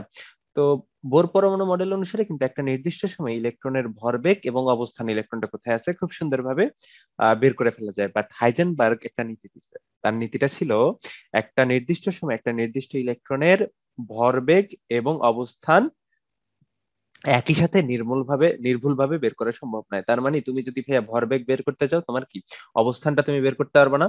অবস্থান যদি বের করতে চাও, তো তুমি ভরবেগটা বের করতে পারবে না। তার আগে আমি ওই ভরবেগ সম্পর্কিত কিছু রাশিমালা নিয়ে একটু আলোচনা করি। মনে করো আমরা যদি কোনো একটা কণার, বস্তু কণার গতিশক্তি ইকে বের করতে চাই, আমরা কি জানি ইকে is equal to half M V square, তাই না? ইকে is equal to half M V square. এখন দেখো তো, হাফ এম ভি স্কোয়ার কে আমরা কি এরকম লিখতে পারি না যে ভাইয়া half into M V whole square divide by M, লিখতে পারি না? অবশ্যই লিখতে পারি। তো এম ভি মানে কি বলতো ভাই? এম ভি হচ্ছে ভরবেগ, তার মানে কি পি স্কোয়ার ডিভাইড বাই কত, 2m। তার মানে আমরা কিন্তু গতিশক্তি কে ইজ ইকুয়াল টু কি লিখতে পারি? পি স্কোয়ার বাই 2m লিখতে পারি। ঠিক আছে, পি স্কোয়ার বাই 2m যেটা, সেটা লিখতে পারি। কেমন? তার মানে আমরা গতিশক্তি আসলে দুই ভাবে বের করতে পারি, হাফ এম ভি স্কোয়ার দিয়ে বের করতে পারি, আবার কি পি স্কোয়ার বাই 2m দিয়ে বের করতে পারি। তার মানে আমরা ওই বেগ এবং ভর দিয়েও বের করতে পারি, আবার ভর বেগ এবং ভর দিয়েও বের করতে পারি গতিশক্তি যেটা, সেটাকে। ঠিক আছে, সেটাকে। তো এখান থেকে দেখো তো ভাই, আমরা যদি ভর বেগ বের করতে চাই, P square is equal to কত হয়? 2 ইন্টু ইকে ইন্টু কি এম। তারপরে আমরা যদি ভরবেগ পি ইজ ইকুয়াল টু লিখতে চাই, পি ইজ ইকুয়াল টু কত হবে? √2 ইকে এম। তো খুব সুন্দর সুন্দর রাশিমালা তুমি যদি বের করতে চাও, বের করতে পারো। কেমন? খুব সুন্দর সুন্দর রাশিমালা তুমি যদি চাও বের করতে পারো, যদি এগুলো আসলে ফিজিক্সের জিনিসপত্র। তারপরে তোমাদের একটু আইডিয়া দেওয়া। তো দেখো, হাইজেনবার্গের নীতিটা কি ছিল? হাইজেনবার্গের নীতি ছিল ভাইয়া, কোনো একটা নির্দিষ্ট সময়ে একটা ইলেকট্রনের অবস্থান এবং ভরবেগ তুমি একই সময়ে নির্ভুলভাবে বের করতে পারবে না। বের করতে গেলে তোমার কি থাকবে? ত্রুটি থাকবে। ত্রুটি থাকবে। এবং এই জিনিসটা সে বলেও দিছে যে আসলে তোমার সর্বনিম্ন ত্রুটিটা কতটুকু হবে। ঠিক আছে, সর্বনিম্ন যে ত্রুটিটা কত হবে সেটাও হাইজেনবার্গ বলে দিচ্ছে। ঠিক আছে, তো মনে করো তুমি একটা ইলেকট্রন এখানে গতিশীল আছে। ঠিক আছে, ইলেকট্রন কি আছে? গতিশীল আছে। এই ইলেকট্রনের গতি যখন তুমি গতি অবস্থা নির্ণয় করবা, তখন তার যে অবস্থান নির্ণয় করছো, ওই অবস্থান নির্ণয়ে তোমার ত্রুটি হয়েছে, এটাকে বলা হয় অবস্থানের অনিশ্চয়তা। তো ত্রুটি হয়েছে হচ্ছে তোমার ডেল্টা এক্স। ত্রুটি কতটুকু হয়েছে? ডেল্টা এক্স পরিমাণ হয়েছে। এবং ওই একই সময়ে যখন তুমি তার ভরবেগ নির্ণয় করতে যাবা, তখন তার ভরবেগ নির্ণয়ে যে ত্রুটিটা, সেটা হচ্ছে ডেল্টা পি। তার মানে তুমি যখন একটা নির্দিষ্ট সময় একটা ইলেকট্রনের ভরবেগ এবং অবস্থান নির্ণয় করতে যাইতেছো, তো দুইটার মধ্যে কি ত্রুটি হলো? অবশ্যই ত্রুটি হলো। ত্রুটি যে অবস্থান নির্ণয়ের ত্রুটি হয়েছে সেটা কত? ডেল্টা এক্স পরিমাণ। এবং ভরবেগ নির্ণয়ের ত্রুটি হয়েছে ডেল্টা পি। আমরা কি জানি? আমরা জানি যে ইলেকট্রনের যে ভর, সেটা তো কনস্ট্যান্ট মান, তাই না? অবশ্যই ভর শক্তিতে রূপান্তরিত হইতে পারে। যদি রূপান্তরিত না হয় তাহলে কি, ভর যেটা সেটা কনস্ট্যান্ট। তাহলে দেখো তো ভাইয়া, পি ইজ ইকুয়াল টু আমরা কি জানি? M V. তাহলে ভর যদি কনস্ট্যান্ট হয়, তাহলে পি এর পরিবর্তন হলে পরিবর্তনটা হবে কার? ভি এর। তাহলে delta P is equal to আমরা কিন্তু এম ডেল্টা ভিও বলতে পারি। ঠিক আছে, তার মানে delta P is equal to কিন্তু আমরা এম ডেল্টা ভি এটা বলতে পারি। ঠিক আছে, এম ডেল্টা ভি এটা আমরা বলতে পারি।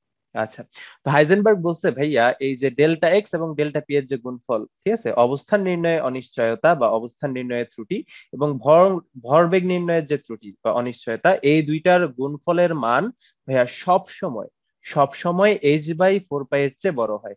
তার মানে অবস্থান নির্ণয়ের যে ত্রুটি এবং ভরবেগ নির্ণয়ের যে ত্রুটি, এই দুইটা ত্রুটির গুণফলের সর্বনিম্ন মান কত? সর্বনিম্ন মান হচ্ছে h/4 পাই। যেখানে h কি বলতো ভাইয়া?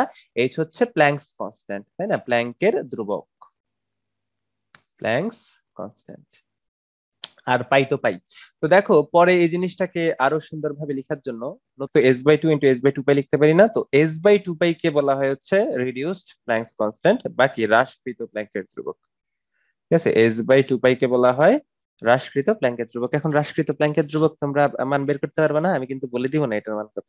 ঠিক আছে, অবশ্যই বের করতে পারবা। প্ল্যাঙ্কের ধ্রুবকের মান তোমরা জানো, তাকে যদি 2 পাই দিয়ে ভাগ করে দাও, তাইলে তোমরা কি হ্রাসকৃত প্ল্যাঙ্কের ধ্রুবক যেটা, সেটার মান কিন্তু তোমরা বলে দিতে পারো। তার মানে তুমি যদি ভাইয়া তুমি যদি ভাইয়া কোনো একটা ইলেকট্রনের অবস্থান নির্ণয় করতে চাও, তাহলে অবস্থান নির্ণয়ে তোমার যে ত্রুটি হবে এবং ভরবেগ নির্ণয়ে যে তোমার যে ত্রুটি হবে, ওই দুইটা ত্রুটির গুণফল সবসময় কি হবে, h/4 পাই এর বড় হবে। তার মানে সর্বনিম্ন ত্রুটি কতটুকু হবে, মানে সর্বনিম্ন ত্রুটির গুণফল কত হবে, h/4 পাই এর সমান, বা এটাকে আমরা কি বলতে পারি, s²/2 ও বলতে পারি। তার মানে delta x into delta P is greater equal কত, s²/2। ঠিক আছে, s²/2। তো এটাও তোমরা বলতে পারো, কেমন? তো এখানে আবার ডেল্টা বি কে তুমি ভাঙায় লিখতে পারো এম ডেল্টা বি। ঠিক আছে, তোমার যদি মন চায় ভাঙায় লিখবা, লিখতেই পারো। ঠিক আছে, ভাঙায় লিখতেই পারো। তো আলটিমেটলি আমরা যে এই ইলেকট্রনের অবস্থান ভরবেগের জন্য পাই, তো এই ধরনের অনিশ্চয়তা কিন্তু আবার শক্তি সময়ের সাথে আছে, বেশ কয়েকটা জোড়ার সাথে। জোড়ার জন্য হাইজেনবার্গ এটা বের করছিল বা দিছিল। তো এটা তোমরা ফিজিক্সের 9 নাম্বার চ্যাপ্টারের সেকেন্ড পেপারের 9 নাম্বার চ্যাপ্টারে এটা নিয়ে পড়াশোনা করবা আরো বিস্তারিত। ঠিক আছে, আরো বিস্তারিত ভাবে পড়াশোনা করবা। তো আমরা এই হাইজেনবার্গের অনিশ্চয়তা নীতিটা কেন শিখলাম? আসলে হাইজেনবার্গের অনিশ্চয়তা নীতি দিয়ে ব্যাখ্যা করা যায় যে ইলেকট্রন আসলে নিউক্লিয়াসের ভিতরে থাকতে পারে না। নিউক্লিয়াসের ভিতরে প্রোটন আর নিউট্রনই থাকে, ইলেকট্রন যেটা সেটা নিউক্লিয়াসের বাইরে থাকে। এই জিনিসটা আমরা হাইজেনবার্গের অনিশ্চয়তা নীতি দিয়ে খুব সুন্দরভাবে বের করে ফেলতে পারি। ঠিক আছে, তো চলো কিভাবে বের করে ফেললি সেটা আমরা দেখে ফেলি, কেমন? তাহলে চলো দেখে আসি কিভাবে বের করতে পারি। মনে করো তোমার কাছে একটা ইলেকট্রন আছে, ঠিক আছে, এবং এটা হচ্ছে তোমার হচ্ছে পরমাণুর নিউক্লিয়াস। এটা কি তোমার পরমাণুর সে নিউক্লিয়াসটা। আমি একটু বড় করে আঁকাই, যদিও এই পরমাণুর নিউক্লিয়াসটা অনেক ছোট। তো তোমরা কি জানো পরমাণুর নিউক্লিয়াসের ব্যাসার্ধ কতটুকু বা ব্যাস কতটুকু?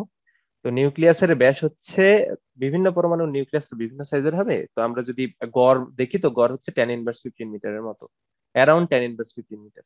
ঠিক আছে, এতটুকু। তাহলে বলো তো ভাইয়া, আমরা কি জানি? আমরা হাইজেনবার্গের অনিশ্চয়তা নীতি থেকে জানি delta x into delta P is greater equal কত, h/4 পাই, তাই না? এখন বলো তো ভাই, delta P is equal to আমরা লিখতে পারি কি, এম ইন্টু ডেল্টা ভি, তাই না? গ্রেটার ইকুয়াল কত হবে, h/4 পাই। সুন্দর। তাহলে আমরা কি লিখতে পারি, delta x into delta V is equal to কত, 4 পাই এম। এখন দেখো তো ভাইয়া, অবস্থান নির্ণয়ের ত্রুটিটা যত বেশি হবে, বেগ নির্ণয়ের ত্রুটি তত কম হবে, এবং বেগ নির্ণয়ের ত্রুটি যত কম হবে, অবস্থান নির্ণয়ের ত্রুটি তত বেশি হবে না। তো আমরা ধরে নিব অবস্থান নির্ণয়ের ত্রুটিটাকে সর্বোচ্চ। ঠিক আছে, ধরলাম আর কি যে সর্বোচ্চ ত্রুটি এখানে হচ্ছে অবস্থান নির্ণয়। তাহলে আমরা বেগ নির্ণয়ের ত্রুটিটা কম পাবো। মেইনলি দেখো, মেইনলি আমরা যে জিনিসটা প্রুফ করব যে নিউক্লিয়াসের ভিতরে থাকলে ইলেকট্রনের যে বেগ সেটা আলোর বেগের চেয়ে বেশি হয়ে যায়, আর আলোর বেগের চেয়ে বেশি তো কোনো কিছুর বেগ হইতে পারে না, তাই না? তো তার মানে কি ওই ঘটনাটা পসিবল না, এই জিনিসটা আমরা প্রুফ করব। তো এই জন্য যেহেতু আমাদের বেগ নির্ণয়ের সর্বনিম্ন ত্রুটিটা আমরা বের করব, এই জন্য আমরা কি অবস্থানের ত্রুটিটা সর্বোচ্চ ধরি। তো ধরে নাও ইলেকট্রনটা নিউক্লিয়াসের ভিতরে আছে, তাহলে অবস্থান নির্ণয়ে সর্বোচ্চ ত্রুটি কত হইতে পারে? অবশ্যই তার বেশের সমান। তার মানে সর্বোচ্চ ত্রুটি যেটা ডেল্টা এক্স এর, সেটা কত, tan−15 মিটার, তাই না? তাহলে tan−15 মিটার যদি হয় ডেল্টা এক্স এর সর্বোচ্চ মান, তাহলে ডেল্টা ভি এর সর্বনিম্ন মান কত হবে? তাহলে delta V is greater equal কত হবে, h/4 পাই এম ডেল্টা এক্স। তাহলে মানগুলা বসায় দাও, delta V is greater equal, H এর মান 6.63 ইন্টু tan−34। ঠিক আছে, 4 এর জায়গায় 4, পাই এর জায়গায় 3.1416, এম এর জায়গায় 9.11 ইন্টু tan−31। ডেল্টা এক্স এর মান কত? ডেল্টা এক্স এর মান হচ্ছে tan−15, সর্বোচ্চ মান যেটা। তাহলে হিসাব করে দেখবা ডেল্টা ভি এর যে মানটা সেটা কত হয়, সেটা হয় 5.7878। হিসাবের জন্য মাফ করবা, আমি আসলে ক্যালকুলেশন গুলো একটাও নিজে নিজে করি না, খুবই বিরক্ত লাগে ক্যালকুলেশন করতে। ঠিক আছে, এত মিটার পার সেকেন্ডের বেশি। তার মানে তুমি দেখো, তুমি যদি বেগ নির্ণয় করো, তাহলে বেগ নির্ণয়ের সর্বনিম্ন ত্রুটি কত হবে, 5.78 ইন্টু 10⁻10 মিটার পার সেকেন্ড। তার মানে তোমার ত্রুটি হবে 5.78 ইন্টু 10⁻10 মিটার পার সেকেন্ডের বেশি। এখন ত্রুটি এত বেশি হইলে বেগ কত হবে, আরো অনেক বেশি হবে না? তার মানে এখন দেখো, আলোর বেগ কত, 3 ইন্টু 10⁻8 মিটার পার সেকেন্ড। তো কোনো কিছুর বেগ কি আলোর বেগের চেয়ে বেশি হতে পারে একটা নির্দিষ্ট মাধ্যমে? হইতে পারে না, তাই না? তো এজন্য কি, এজন্য হচ্ছে যেহেতু ইলেকট্রনের বেগ এত বেশি হইতে পারে না, তার মানে কি সে নিউক্লিয়াসের ভিতরে থাকতে পারে না। ঠিক আছে, থাকতে পারে না। এখন তোমরা বুঝতে পারতেছো যে আসলে বোর পরমাণু মডেল অনুসারে আমরা কি করতে পারি না, আমরা ইলেকট্রনের অবস্থান যেটা সেটা সঠিকভাবে বের করতে পারি না। তো ইলেকট্রনের অবস্থান বের করার জন্য শ্রোডিঞ্জার তরঙ্গ সমীকরণ নামে একটা সমীকরণ দিচ্ছে, যে জিনিসটা তোমাদের এই সিলেবাসে নেই, তারপরেও হালকা পাতলা কিছু জিনিসপত্র তোমাদের মনে রাখা লাগবে। ওই জিনিসপত্রগুলো নিয়ে আমি আলোচনা করব, খুব ডিপলি আমি আলোচনা করব না। তো শ্রোডিঞ্জারের তরঙ্গ সমীকরণ দিয়ে আমরা আসলে ইলেকট্রনের অবস্থান সম্পর্কে হালকা পাতলা আইডিয়া পাই, হালকা পাতলা না আসলে আইডিয়া, এক্স্যাক্টলি অবশ্যই বের করতে পারবো না, বাট বলতে পারবো যে ভাই 95% প্রবাবিলিটি আছে বা এত পার্সেন্ট প্রবাবিলিটি আছে যে ইলেকট্রনটা এখানে আছে। তার মানে শ্রোডিঞ্জারের তরঙ্গ সমীকরণ দিয়ে আমরা বুঝতে পারি যে একটা নির্দিষ্ট সময় ইলেকট্রন কোথায় থাকতে পারে, থাকার সম্ভাবনাটা। তো শ্রোডিঞ্জারের তরঙ্গ সমীকরণটা আমি লিখে ফেলি, আমার পাশাপাশি তোমরাও লিখে ফেলো। সমীকরণটা হচ্ছে এরকম, D square Sai divided by dx square plus D square Sai D Y square, ত্রিমাত্রিক তাই তিনটা ফাংশন থাকবে, মানে তিনটা চলক থাকবে, তিনটা না আসলে এখানে চারটা চলক আছে, যাই হোক যতটাই থাকবে, plus 8 pi square M E minus V divide by কত, ডিভাইড বাই হচ্ছে এইচ স্কোয়ার, তার সাথে গুণ আকারে থাকবে আবার সাই, ইজ ইকুয়াল টু হচ্ছে 0। তো এটা হচ্ছে আমাদের শ্রোডিঞ্জারের তরঙ্গ সমীকরণ, শ্রোডিঞ্জারও বলে যাই। তোমরা শ্রোডিঞ্জারের বিড়াল নামে একটা খুবই খুবই খুবই মজার একটা টপিক সম্পর্কে জানছো, তো এটা নিয়ে অফলাইনে কখনো দেখা হইলে বলবো না, ঠিক আছে?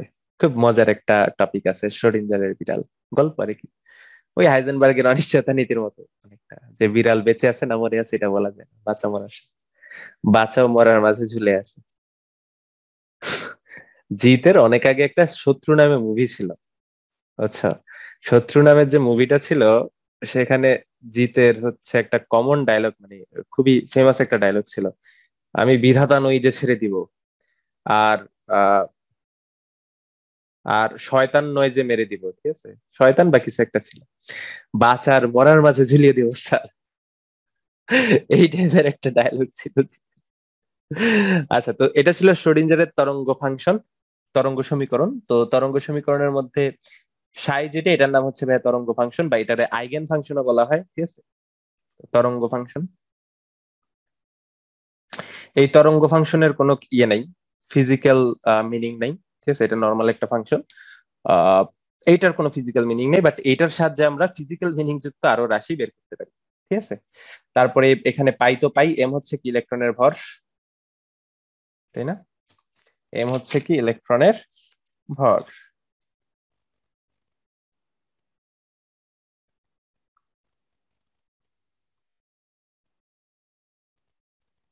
ইলেকট্রনের ভর। তারপরে ই কি, ই হচ্ছে ভাইয়া ইলেকট্রনের টোটাল শক্তি, একটা নির্দিষ্ট ইলেকট্রন যে যাচ্ছে তার কি, মানে একটা নির্দিষ্ট ইলেকট্রন যখন অবস্থান করে কোনো একটা পরমাণুতে তার কি থাকে, দুই ধরনের শক্তি থাকে, একটা হচ্ছে গতিশক্তি আর একটা কি বিভব শক্তি। তো গতিশক্তি আর বিভব শক্তির টোটাল যোগফল যেটা, সেটাকে আমরা কি বলতেছি, ই বলতেছি, ঠিক আছে। তার মানে এটা কি টোটাল শক্তি, টোটাল এনার্জি, এনার্জি। তারপরে ভি কি, ভি হচ্ছে পটেনশিয়াল এনার্জি, স্থিতিশক্তি। তাহলে বলো তো ই মাইনাস ভি আসলে কাকে ইন্ডিকেট করতেছে, গতিশক্তিকে ইন্ডিকেট করতেছে, তাহলে স্থিতিশক্তি। এইচ কি, এইচ হচ্ছে প্ল্যাঙ্কের ধ্রুবক, এইচ হচ্ছে প্ল্যাঙ্কের ধ্রুবক, এইচ হচ্ছে প্ল্যাঙ্কের ধ্রুবক। তার মানে তুমি যে তরঙ্গ ফাংশনটা আছে বা আইগেন ফাংশনটা আছে, সেটাকে একবার এক্স এর সাপেক্ষে দুইবার ডিফারেন্সিয়েশন করবা, ওয়াই এর সাপেক্ষে দুইবার ডিফারেন্সিয়েশন করবা, জেড এর সাপেক্ষে দুইবার ডিফারেন্সিয়েশন করবা, ঠিক আছে, করে কি এগুলা যোগ করবা, তার সাথে যোগ করবা কি 8 pi square M into E minus V divide by S square, তার সাথে আবার কি তরঙ্গ ফাংশনটা যোগ গুণ করে দিবা। গুণ করলে তোমার যে টোটাল রেজাল্ট আসবে সেটা কি হবে, 0 হবে। এটা সাধারণত তোমাদের স্ট্যাটিস্টিক্যাল মেকানিক্স বা তোমার হচ্ছে স্ট্যাটিস্টিক্যাল ফিজিক্সে পড়াশোনা করা হয় ভার্সিটিতে। তোমরা যদি ইঞ্জিনিয়ারিং এ পড়ো তাহলে তোমাদের এক ক্রেডিটের একটা কোর্স থাকবে এই স্ট্যাটিস্টিক্যাল ফিজিক্স এর উপরে, কেমন, যেখানে এই আইগেন ফাংশন বা শ্রোডিঞ্জারের তরঙ্গ সমীকরণ এগুলা নিয়ে পড়াশোনা করানো হয়। মোস্ট প্রবাবলি সেকেন্ড ইয়ারে থাকবে, সেকেন্ড ইয়ারে অথবা ফার্স্ট ইয়ারের সেকেন্ড সেমিস্টার, ঠিক আছে, থাকবে। এগুলা তোমরা তখন জানবা, এখন খুব বেশি জানার দরকার নেই, ঠিক আছে, খুব বেশি জানার দরকার নেই, বা এটা নিয়ে খুব বেশি ইন্টারেস্ট দেখানোর দরকার নেই। এটা নিয়ে যতটুকু জানার দরকার আমি ততটুকু বলে দিব। তো দেখো সাই কি তরঙ্গ ফাংশন, তো নর্মালি এটা তরঙ্গের বিস্তৃতি প্রকাশ করা হয় কেউ কেউ বলে, বাট এটার আসলে ফিজিক্যাল ইয়ে যেটা, এটা ব্যাখ্যা করা খুবই টাফ একটা বিষয়। তো সাই এর কোনো ফিজিক্যাল মিনিং নেই, বাট যে জিনিসটার ফিজিক্যাল মিনিং আছে সেটা হচ্ছে সাই স্কোয়ার। তার মানে এই যে তরঙ্গ ফাংশন তার স্কোয়ার যদি তুমি করো, তার কি থাকবে, একটা ফিজিক্যাল মিনিং থাকবে। এইটা নির্দেশ করে কোনো একটা নির্দিষ্ট অবস্থানে ইলেকট্রন পাওয়ার প্রবাবিলিটি, ঠিক আছে, ইলেকট্রন পাওয়ার প্রবাবিলিটি। এখন দেখো ভাইয়া, পরমাণুর চারপাশে তো ইলেকট্রন বিভিন্ন জায়গায় থাকতে পারে, তাই না, একটা নির্দিষ্ট সময় বিভিন্ন জায়গায় থাকতে পারে, বিভিন্ন জায়গায় থাকতে পারে। দেখো এই সাই স্কোয়ারের ভ্যালু যেখানে বেশি হবে যেখানে বেশি হবে সেখানে ইলেকট্রন পাওয়ার সম্ভাবনা যেটা সেটা বেশি হবে। মানে এটা মূলত ইলেকট্রনের ঘনত্বের তীব্রতা প্রকাশ করে। মনে করো এটা তো তরঙ্গ ফাংশন, তাই না? অবশ্যই তরঙ্গ ফাংশন। কোনো একটা জায়গায় মনে করো তুমি এই পয়েন্টে ইলেকট্রন পাওয়ার সম্ভাবনা বের করতে চাও, তুমি কি করবা? এই পয়েন্টে এই সাই স্কয়ারের ভ্যালুটা বের করবা। এই পয়েন্টে সাই স্কয়ারের ভ্যালু সাপোজ আসলো 80% বা 0.8, তার মানে এই পয়েন্টে ইলেকট্রন পাওয়ার সম্ভাবনা হচ্ছে 80%, এই টাইপের আর কি। তার মানে সাই স্কয়ার যেটা সেটা আসলে কি, সেটা আসলে কোনো একটা নির্দিষ্ট অবস্থানে ইলেকট্রন পাওয়ার যে প্রবাবিলিটি বা সম্ভাবনা সেটাকে প্রকাশ করা হয়। তো এখান থেকে আসলে সামারফিল্ড কি করছে, তোমার ওই অরবিটালের যে মতবাদটা সেটা দিচ্ছে। ঠিক আছে, অরবিটাল কি, অরবিটাল হচ্ছে এমন একটা স্থান পরমাণুর চারপাশে যেখানে ইলেকট্রন পাওয়ার কি সম্ভাবনা 95% এর চেয়ে বেশি। ঠিক আছে, আর তার মানে কি আমরা অরবিটাল সম্পর্কে ধারণা পাইতে পারি কি কার মাধ্যমে, সাই স্কয়ারের মাধ্যমে। ঠিক আছে, তো সাই স্কয়ারের যে ইয়েটা সেটা কি, সেটা হচ্ছে ভাইয়া কোন একটা অবস্থানে ইলেকট্রন পাওয়ার সম্ভাবনা। অবশ্যই কি, যেখানে তরঙ্গের যে তীব্রতাটা, মনে করো তুমি তো যখন ইলেকট্রন একটা জায়গায় থাকে তখন তো তুমি ইলেকট্রন দেখো না, দেখো কি ইলেকট্রনের মেঘ না? ইলেকট্রনের মেঘ দেখো না? তুমি কি ইলেকট্রন দেখো? এই জিনিসটা বুঝতে পারবা, মনে করো তোমার ওই মাথার উপরে ফ্যান ঘুরতেছে, ঠিক আছে, খুব জোরে। এখন ফ্যানে তিনটা পাখা আছে আমরা জানি। ঠিক আছে, যখন ফ্যান ঘুরে তখন কি আমরা বুঝতে পারি তিনটা পাখা ঘুরতেছে? অনেকগুলা পাখা থাকতে পারে না? আমরা কিন্তু দেখতে পাই না, আমরা জাস্ট দেখি যে একটা মেঘ ঘুরতেছে, তাই না? ঠুস ঠুস ঠুস করে কি একটা মেঘ ঘুরতেছে, আমরা কিন্তু পাখাগুলো আর দেখতে পারি না। তো ইলেকট্রন যখন একটা জায়গায় অবস্থান করে তখন কিন্তু আমরা কি দেখতে পারি না যে ইলেকট্রনটা ঘুরতেছে, আমরা কি দেখতে পারি? ইলেকট্রনের একটা মেঘ দেখতে পারি, যেমনটা ওই পাখার ক্ষেত্রে দেখতে পারি। তো যেখানে হচ্ছে ভাইয়া ইলেকট্রন মেঘের ঘনত্বটা বেশি হবে সেখানে কি বলতো ভাই, সাই স্কয়ারের মান বেশি। ঠিক আছে, যেখানে ইলেকট্রন মেঘের ঘনত্ব যেটা সেটা কি হবে, কম হবে, সেখানে সাই স্কয়ারের মান যেটা সেটা কম। তো আশা করি বুঝতে পারছো, এতটুকুই তোমাদের এই সমীকরণ থেকে জানা লাগবে। এর আচ্ছা, পরমাণুর চারপাশে যে অঞ্চল জুড়ে, মানে নিউক্লিয়াসের চারপাশে যে অঞ্চলে ইলেকট্রন প্রাপ্তির সম্ভাবনা হচ্ছে 90 থেকে 95%, তাকে আমরা কি বলতেছি? অরবিটাল বলতেছি। এখন এই জিনিসটা আসলে ইন্ডিকেট করে কাকে? ঠিক আছে, কাকে ইন্ডিকেট করে সেটা বুঝার আগে চলো আমরা একটা ভিডিও দেখে আসি। ঠিক আছে, মনোযোগ দিয়ে দেখো, দেখতেছো?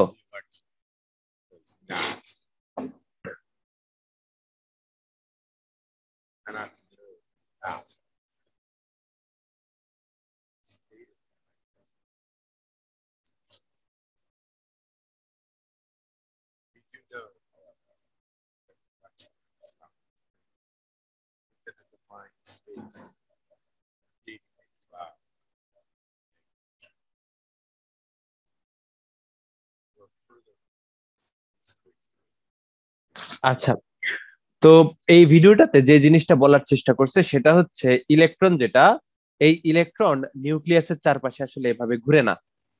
ঠিক আছে, আমরা আসলে এই জিনিসটা কি ব্যাখ্যা করতে পারি না যে ইলেকট্রন এভাবে ঘুরে। ঠিক আছে, বৃত্তাকার কক্ষপথে ঘুরে, এই জিনিসটা আমরা আসলে কি করতে পারি না, ব্যাখ্যা করতে পারি না। কেন? তার ভরবেগ তো অনেক বেশি, তাই না? তার বেগ কিন্তু হিউজ, ভর অনেক কম বাট বেগটা কিন্তু অনেক হিউজ। তো এত বেগে ঘূর্ণনশীল একটা বস্তুর অবস্থান কিন্তু আমরা সঠিকভাবে নির্ণয় করতে পারি না। ঠিক আছে, বা আমরা যদি ইলেকট্রন মাইক্রোস্কোপ দিয়ে দেখি, তো গত ক্লাসে তোমাদের আমি বলছিলাম আমরা কিন্তু ইলেকট্রনটাকে দেখতে পারি না যে ইলেকট্রনটা কোথায় আছে, কিভাবে ঘুরতেছে। আমরা কি দেখতে পাই বলতো? ইলেকট্রনটা প্রচুর বেগে যখন ঘুরতে ঘুরতে থাকে তখন আমরা এরকম একটা কি দেখি, ইলেকট্রনের মেঘ দেখি। বুঝতে পারছো এখানে কি দেওয়া আছে? এই যে রঙিন জিনিসটা, এটা হচ্ছে ইলেকট্রনের মেঘ।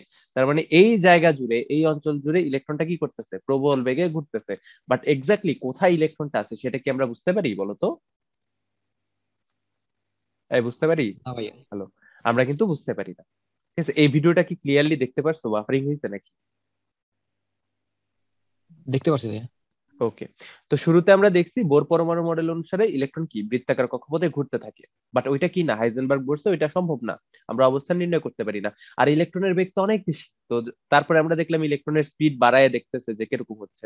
তো দেখে যে ইলেকট্রনের স্পিড যদি বাড়াও, জিনিসটা তুমি এরকম দেখতে পাচ্ছ, তুমি কিন্তু ইলেকট্রনটা দেখতে পাচ্ছ না।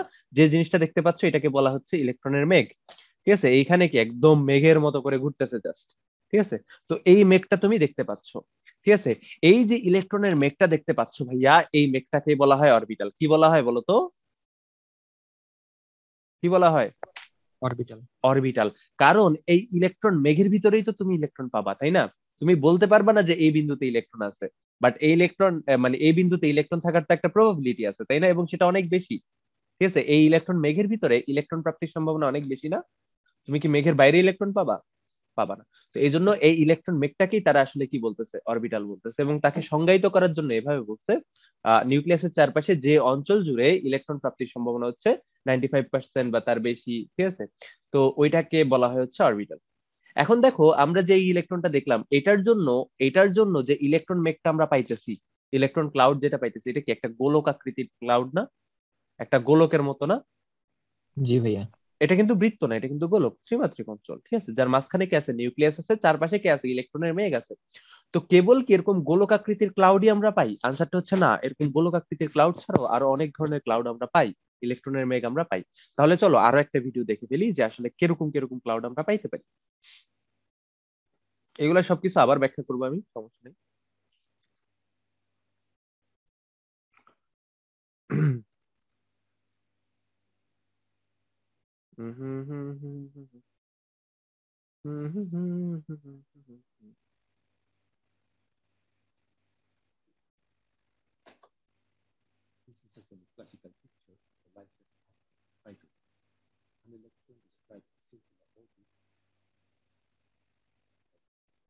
এই যে বোর পরমাণু মডেল অনুসারে এরকম ঘুরতে থাকে, ঠিক আছে? বা আর তার মানে কি আমরা এরকম করে একটা ইলেকট্রনকে দেখতে পাওয়ার কথা, কিন্তু রিয়েলিটিতে কিরকম দেখা যায় দেখো।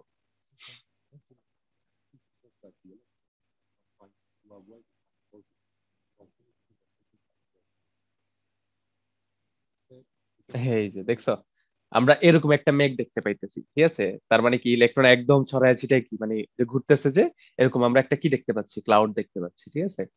কোথায় ইলেকট্রন আছে আমরা জানি না, বাট কি এই অঞ্চল জুড়ে ইলেকট্রন আসলে মুভ করতেছে, ঘুরতেছে, ঠিক আছে? এবং এখানে যে ইলেকট্রন মেঘটা আছে সেটা কিন্তু গোলকীয় আকৃতির, ঠিক আছে? গোলকীয় আকৃতির, এবং এই ইলেকট্রন মেঘটাকে আমরা অরবিটাল বলতেছি।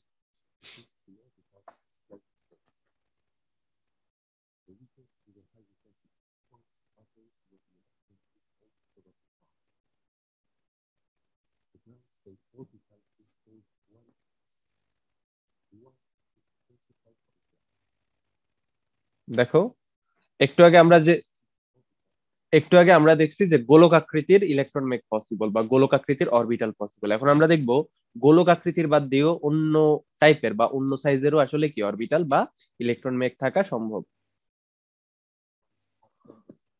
দেখছো এই ইলেকট্রন মেকটা, দেখছো কিরকম শেপের? এরকম শেপের না? হ্যাঁ, এই এরকম শেপের না ইলেকট্রন মেকটা? জি ভাইয়া। ত্রিমাত্রিক, কিন্তু এটার আমরা বলতেছি ডাম্বেল। এটাকে আমরা কি বলতেছি? ডাম্বেল শেপের। তার মানে ডাম্বেল শেপেরও কি ইলেকট্রন মেক পসিবল। এই ডাম্বেল শেপের একটা অংশ, এই পাটের অংশকে বলা হয় একটা লোব, ঠিক আছে? এই পাশের অংশকে বলা হয় আরেকটা লোব। তার মানে একটা ডাম্বেল তৈরিতে কয়টা লোব লাগে? দুইটা লোব লাগে, ঠিক আছে? তো তার মানে তোমরা যে ইলেকট্রন মেঘ গুলা দেখতেছো সেগুলা গোলকীয় না, এরকম ডাম্বেল শেপেরও হইতে পারে, ঠিক আছে? ইভেন ডাবল ডাম্বেল শেপের হইতে পারে, টেট্রা ডাম্বেল শেপেরও হইতে পারে। চলো আমরা আরেকটু দেখি ইলেকট্রন এগুলা।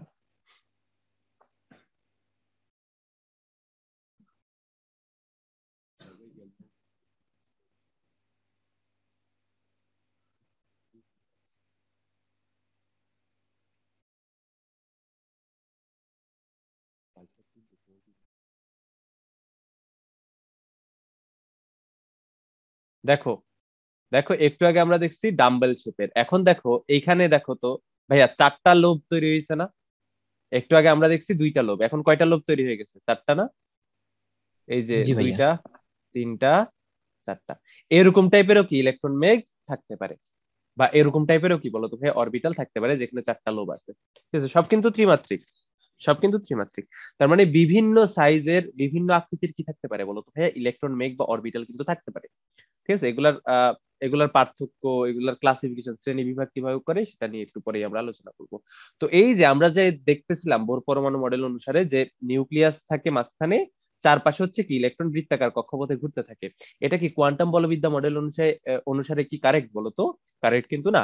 কোয়ান্টাম বলবিদ্যা মডেল অনুসারে আমরা কি দেখতে পাই? মাঝখানে নিউক্লিয়াস থাকে, ঠিক আছে, চারপাশে ইলেকট্রন বৃত্তাকার কক্ষপথে ঘুরে না আসলে, সে কি বলতো ভাই ঘুরতে থাকে। আর তার ঘোরার জন্য আমরা আসলে তার অবস্থানটা সঠিকভাবে বের করতে পারি না, আমরা যে জিনিসটা দেখতে পাই সেটা হচ্ছে তার মেঘ, ঠিক আছে? সে একটা অঞ্চল জুড়ে যে অনেক জোরে ঘুরতেছে, সেজন্য একটা মেঘ বা ক্লাউড আমরা দেখতে পাই, ঠিক আছে ভাইয়া? এবং ক্লাউডটা দেখতে কিন্তু বিভিন্ন ধরনের হতে পারে, গোলক আকৃতির হতে পারে, ডাম্বেল আকৃতির হতে পারে, এটাকে বলা হয় ডাবল ডাম্বেল আকৃতি, ঠিক আছে? ডাবল ডাম্বেলের আকৃতিরও হতে পারে, ঠিক আছে? তো বিভিন্ন ধরনের ইলেকট্রন মেঘ কিন্তু আমরা পাই। কেমন? তো এখনো যদি ক্লিয়ার না হয় কোনো সমস্যা নেই, একটু পরেই ক্লিয়ার হয়ে যাবে। তাহলে সবাই টাইটেল দাও কোয়ান্টাম সংখ্যা।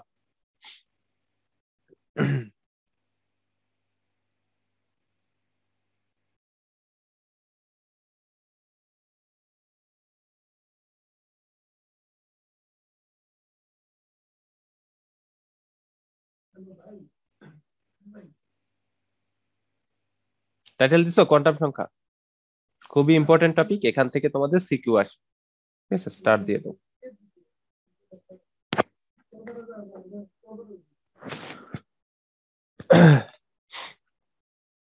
এই লিখছো কোয়ান্টাম সংখ্যা লিখছো? হ্যালো, লিখছি ভাইয়া। দেখছি। ওকে।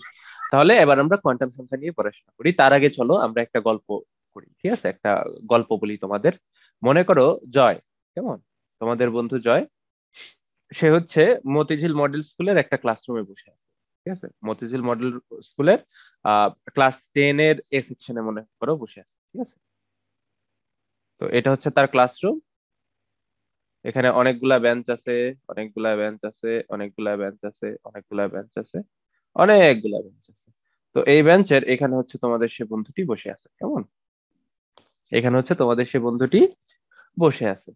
এখন তোমরা তো জানো তোমরা অনেক পাজি, তো তোমরা মোবাইল নিয়ে গেছো। তো এখন জয়ের যে আব্বু, জয়ের আব্বু হচ্ছে তার সাথে দেখা করবে। দেখা করার জন্য জয়কে কল দিছে। কি করছে বলো তো ভাইয়া? জয়কে কল দিছে। কল দিয়ে জিজ্ঞেস করছে, জয় তুমি কোথায়? ঠিক আছে, কি বলছে বলো তো? জয় তুমি কোথায়? তো সে আনসার দিছে, আব্বু আমি ঢাকায়। কি আনসার দিছে বলো তো? আব্বু আমি ঢাকায়। এখন জয়ের আব্বুর ইচ্ছে জয়ের সাথে দেখা করবে ভাইয়া। ঢাকায় বলার সাথে সাথে কি জয়ের আব্বু জয়কে খুঁজে নিবে যে তুমি ঢাকার এখানে আছো? পাবে? খুঁজে পাবে? না ভাইয়া। পাবে না কিন্তু। ঠিক আছে, কারণ ঢাকা তো অনেক বড়, এত বড় অঞ্চলের মানে এত বড় একটা জায়গার কোথায় জয় আছে সেটা তো আর বলে দেওয়া পসিবল না। সে তো আর জ্যোতিষী না যে বলে দিতে পারবে যে জয় আছে ঢাকার এই জায়গাতে, এটা তো বলতে পারবে না। তো জয়ের আব্বু এবার একটু মুচকি হাসলো, হেসে বললো, বাবা ঢাকা তো অনেক বড়, ঢাকার কোথায় আছো? জয় এবার আনসার দিল, মতিঝিলে আছি। ঠিক আছে, হ্যাঁ জয়ের আব্বু মতিঝিলে গেছে। এখন ভাই মতিঝিলে তো ছোট কোনো জায়গা না। মতিঝিল তো কি বলতো ভাই, ছোট কোনো জায়গা না। তোমরা যারা নতুন নতুন ঢাকায় যাবা দেখবা একটা নতুন জায়গায় যখন তোমরা যাবা তখন কোনো কিছু খুঁজে পাইতে তোমাদের প্রচুর কষ্ট হবে। ঠিক আছে, সবকিছু মনে হবে যে এদিকে গোলামেলা, এদিকে দেখতে দেখতে যেরকম ওইদিকে দেখতে ওইরকম। ঠিক আছে, এখন মতিঝিল কিন্তু বেশ বড় একটা জায়গা। আমি যদি ময়মনসিংহ এর কথা চিন্তা করি, ময়মনসিংহের পুরা টাউনটার মতোই তো মনে হয় মতিঝিল সমান হবে না, মতিঝিল আর একটু ছোট। বাট ময়মনসিংহ কিন্তু মানে ময়মনসিংহের যে শহরটা, যে শহরটার কথা আমরা চিন্তা করি, এরকম কিন্তু 7 থেকে 8টা শহর ঢাকাতে আছে। ঠিক আছে? ঢাকা শহরেই এরকম 7 থেকে 8টা পার্ট আছে, ময়মনসিংহের এরকম শহরের মতো। তো দেখো মতিঝিল বলার পরেও কিন্তু জয়কে জয়ের বাবা খুঁজে পাবে না। খুঁজে পাবে বলো তো? খুঁজে পাবে না। এবার জয়ের বাবা জয়কে আবার কোশ্চেন করলো, বাবা তুমি মতিঝিলের কোথায়? সে বলল স্কুলে। কোথায়? সে বলল কোথায়? স্কুলে। এখন জয়ের বাবা স্কুলে চলে গেল। বলো তো, স্কুলে যাওয়ার পরে জয়কে খুঁজে পাবে? এখন একটা স্কুলে 100 থেকে 150 ক্লাসরুম থাকে, তাই না? 100 থেকে 150 ক্লাসরুম থাকে। এই 100 থেকে 150 ক্লাসরুমের মধ্যে জয় কোন ক্লাসে আছে, ঠিক আছে, কোন ক্লাসরুমে আছে, সেটা কি জয়ের আব্বু বলে দিতে পারবে? জয়ের আব্বু কি জ্যোতিষী? জ্যোতিষী না। তো জয়ের আব্বু আবার কি করবে? আবার জিজ্ঞেস করবে, বাবা তুমি স্কুলে আছো, ঠিক আছে, স্কুলের কয় নাম্বার ক্লাসরুমে? সে কি বলবে? সে বলবে, আমি ক্লাস 10 এর এ সেকশনে আছি। কোথায় আছি? ক্লাস 10 এর এ সেকশনে আছি। যখন জয়ের আব্বু ক্লাস 10 এর এ সেকশনে যাবে তখন জয়কে পেয়ে যাবে না বলো তো? পেয়ে যাবে? পেয়ে যাবে। তার মানে জয়কে খুঁজে পাওয়ার জন্য, জয় কোথায় আছে সেটা খুঁজে পাওয়ার জন্য জয়ের আব্বুর কয়টা কয়টা ইনফরমেশন লাগছে? 4টা। প্রথম ইনফরমেশন ঢাকায়, পরেরটা মতিঝিল, মতিঝিলের কোথায়? স্কুলে। স্কুলের কি বলতো ভাইয়া? 10 এ সেকশনে। তো এই 4টা ইনফরমেশন ছাড়া জয়কে কি জয়ের আব্বু খুঁজে পাইতো বলো তো? না ভাইয়া। জয়কে কিন্তু জয়ের আব্বু খুঁজে পাইতো না। এখন তোমাকে যদি জিজ্ঞেস করা হয় যে সোডিয়ামের কয়টা ইলেকট্রন আছে? 11টা ইলেকট্রন আছে। সোডিয়ামের 11টা ইলেকট্রনের মধ্যে 9 নাম্বার ইলেকট্রনটা কোথায় আছে? তোমার খুঁজে পাওয়া লাগবে না? না খুঁজে ভাইয়া। পাওয়া লাগবে না? এই যে সোডিয়ামের একটা নির্দিষ্ট ইলেকট্রন কোথায় আছে সেটা খুঁজে পাওয়ার জন্য তোমার কি লাগবে বলো তো ভাইয়া? কিছু ইনফরমেশন লাগবে। যেমন জয়কে খোঁজার জন্য জয়ের আব্বুর কিছু ইনফরমেশন লাগছে, 4টা ইনফরমেশন লাগছে। একইভাবে কোনো একটা পরমাণুতে একটা নির্দিষ্ট ইলেকট্রন কোথায় আছে সেটা খুঁজে পাওয়ার জন্য কি লাগবে, কিছু ইনফরমেশন লাগবে। যে ইনফরমেশন গুলা লাগবে সেগুলাকে আমরা কি বলতেছি, কোয়ান্টাম সংখ্যা বলতেছি। সেগুলাকে আমরা কি বলতেছি বলতো ভাইয়া, কোয়ান্টাম কোয়ান্টাম। সংখ্যা বলতেছি। এখন কি কি ইনফরমেশন লাগবে? প্রথম যে ইনফরমেশনটা লাগবে সেটা হচ্ছে যে ইলেকট্রনের কথা তোমরা বলতেছো সেটা পরমাণুর কয় নাম্বার শক্তি স্তরে আছে, তার মানে শক্তি স্তরের সংখ্যাটা তোমাদের লাগবে। ঠিক আছে, তারপরে লাগবে কোন অরবিটালে আছে, যে অরবিটালটা আছে সেটা ত্রিমাত্রিক দিক বিন্যাস কি। ঠিক আছে, এই সকল ইনফরমেশন তোমরা যে সকল সংখ্যা দিয়ে পাও বা যে সকল সংখ্যা দ্বারা প্রকাশ করো সেগুলাকেই কি বলা হয় বলো তো ভাইয়া, কোয়ান্টাম সংখ্যা বলা হয়। আমি কি বুঝাইতে পারছি কোয়ান্টাম সংখ্যা জিনিসটা কি? জি ভাইয়া। কোয়ান্টাম সংখ্যা হচ্ছে এমন কিছু সংখ্যা যেগুলার সাহায্যে একটা নির্দিষ্ট শক্তি স্তরের আকার, তারপরে কি অরবিটালের আকৃতি, ত্রিমাত্রিক দিক বিন্যাস ইত্যাদি ইনফরমেশন আমরা পাই, ইত্যাদি তথ্যাদি আমরা পাই। তাকেই কি বলা হয় বলতো ভাইয়া, তাকেই বলা হয় কোয়ান্টাম সংখ্যা। ঠিক আছে, এবং এই যে কোয়ান্টাম সংখ্যার সংজ্ঞা বলো, বিভিন্ন ধরনের কোয়ান্টাম সংখ্যা আছে এগুলার সংজ্ঞা বলো, এগুলা তোমাদের সংজ্ঞা লেখার সময় দেখবা বইয়ের সাথে যাতে মিলে। বইয়ের সাথে না মিললে কিন্তু টিচারের নাম্বার কেটে দিবে। তাহলে কোয়ান্টাম সংখ্যা কি? কোয়ান্টাম সংখ্যা হচ্ছে এমন কিছু সংখ্যা যার সাহায্যে আমরা কিছু ইনফরমেশন পাই। কি কি ইনফরমেশন? একটা ইলেকট্রন যে শক্তি স্তরে থাকে সেই শক্তি স্তরের আকার, যে অরবিটালে থাকে সেই অরবিটালের আকৃতি, সেই অরবিটালের ত্রিমাত্রিক দিক বিন্যাস ইত্যাদি ইনফরমেশন আমরা যে সকল সংখ্যা দ্বারা পাই তাকেই কি বলা হয়, তাকেই বলা হয় কোয়ান্টাম সংখ্যা। আমি কি বুঝাইতে পারছি ভাইয়া? ভাইয়া, হ্যাঁ ভাইয়া। ভাইয়া আকার ও আকৃতিটা একটু বোঝাই দেন। হ্যাঁ বলতেছি, আকার ও আকৃতি বলতেছি। শক্তি স্তরের আকার আর কি বলতো ভাইয়া, অরবিটালের আকৃতি। এটা কি ইন্ডিকেট করতেছে এটা আমরা শিখবো, সবকিছু বিস্তারিত শিখবো। কেমন? তাহলে দেখো, মানে দুইটা বিষয় সম্পর্কে আমরা আইডিয়া পাচ্ছি, একটা হচ্ছে শক্তি স্তর আর একটা হচ্ছে অরবিটাল। ঠিক আছে, শক্তি স্তর এবং অরবিটাল তো আলাদা জিনিস, তোমরা একটু আগেই দেখছো, তাই না? শক্তি স্তর আর অরবিটাল কিন্তু আলাদা জিনিস। আচ্ছা দেখো, তাহলে কোয়ান্টাম সংখ্যা হচ্ছে 4 প্রকার। দেখো আমাদের 4টা ইনফরমেশন লাগছে না? তো একইভাবে ইলেকট্রন সম্পর্কে যদি তোমার আইডিয়াল নিতে হয়, তোমার কয়টা ইনফরমেশন জানা লাগবে? 4টা ইনফরমেশন জানা লাগবে, এবং 4টা ইনফরমেশনের জন্য তোমার আলাদা আলাদা 4টা কোয়ান্টাম সংখ্যা আছে, যেগুলা তোমাকে কি কি দিবে, আলাদা আলাদা 4টা ইনফরমেশন দিবে। তো এই যে কোয়ান্টাম সংখ্যাগুলা, এগুলার নাম লিখে ফেলো। প্রথমটা হচ্ছে ভাইয়া প্রধান কোয়ান্টাম সংখ্যা। প্রথমটা কি বলো তো ভাইয়া? প্রধান কোয়ান্টাম সংখ্যা বা প্রিন্সিপাল কোয়ান্টাম নাম্বার। তাহলে লিখো 1 নাম্বার। 1 নাম্বারটা হচ্ছে ভাইয়া প্রধান কোয়ান্টাম সংখ্যা বা প্রিন্সিপাল কোয়ান্টাম।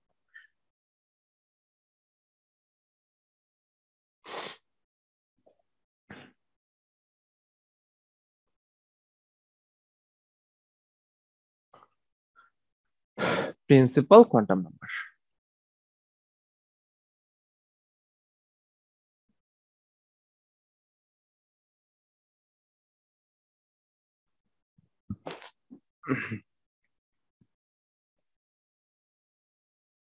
2 নাম্বারটা হচ্ছে সহকারী কোয়ান্টাম সংখ্যা বা subsidiary quantum.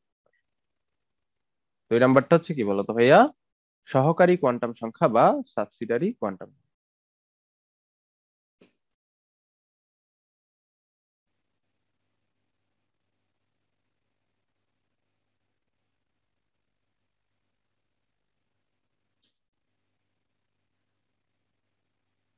Subsidiary quantum number. তো সাবসিডারি কোয়ান্টাম নাম্বার বা সহকারী কোয়ান্টাম সংখ্যার আলাদা আরেকটা নাম আছে, সেটাকে এজিমুথাল কোয়ান্টাম নাম্বারও বলা হয়।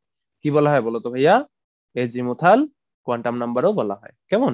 তাহলে প্রথম কোয়ান্টাম নাম্বারটা হচ্ছে প্রধান কোয়ান্টাম সংখ্যা, পরেরটা হচ্ছে সহকারী কোয়ান্টাম সংখ্যা, এরপরেরটা হচ্ছে ভাইয়া ম্যাগনেটিক কোয়ান্টাম সংখ্যা। কি বলতো ভাইয়া? Magnetic quantum number. এরপরেরটা হচ্ছে চৌম্বকীয় কোয়ান্টাম সংখ্যা বা ম্যাগনেটিক কোয়ান্টাম। ঠিক আছে, চুম্বকীয় কোয়ান্টাম সংখ্যা বা ম্যাগনেটিক কোয়ান্টাম নাম্বার। চুম্বকীয়,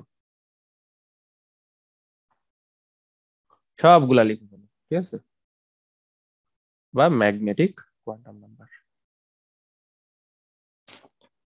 সবার শেষেরটা হচ্ছে স্পিন কোয়ান্টাম সংখ্যা বা স্পিন কোয়ান্টাম নাম্বার।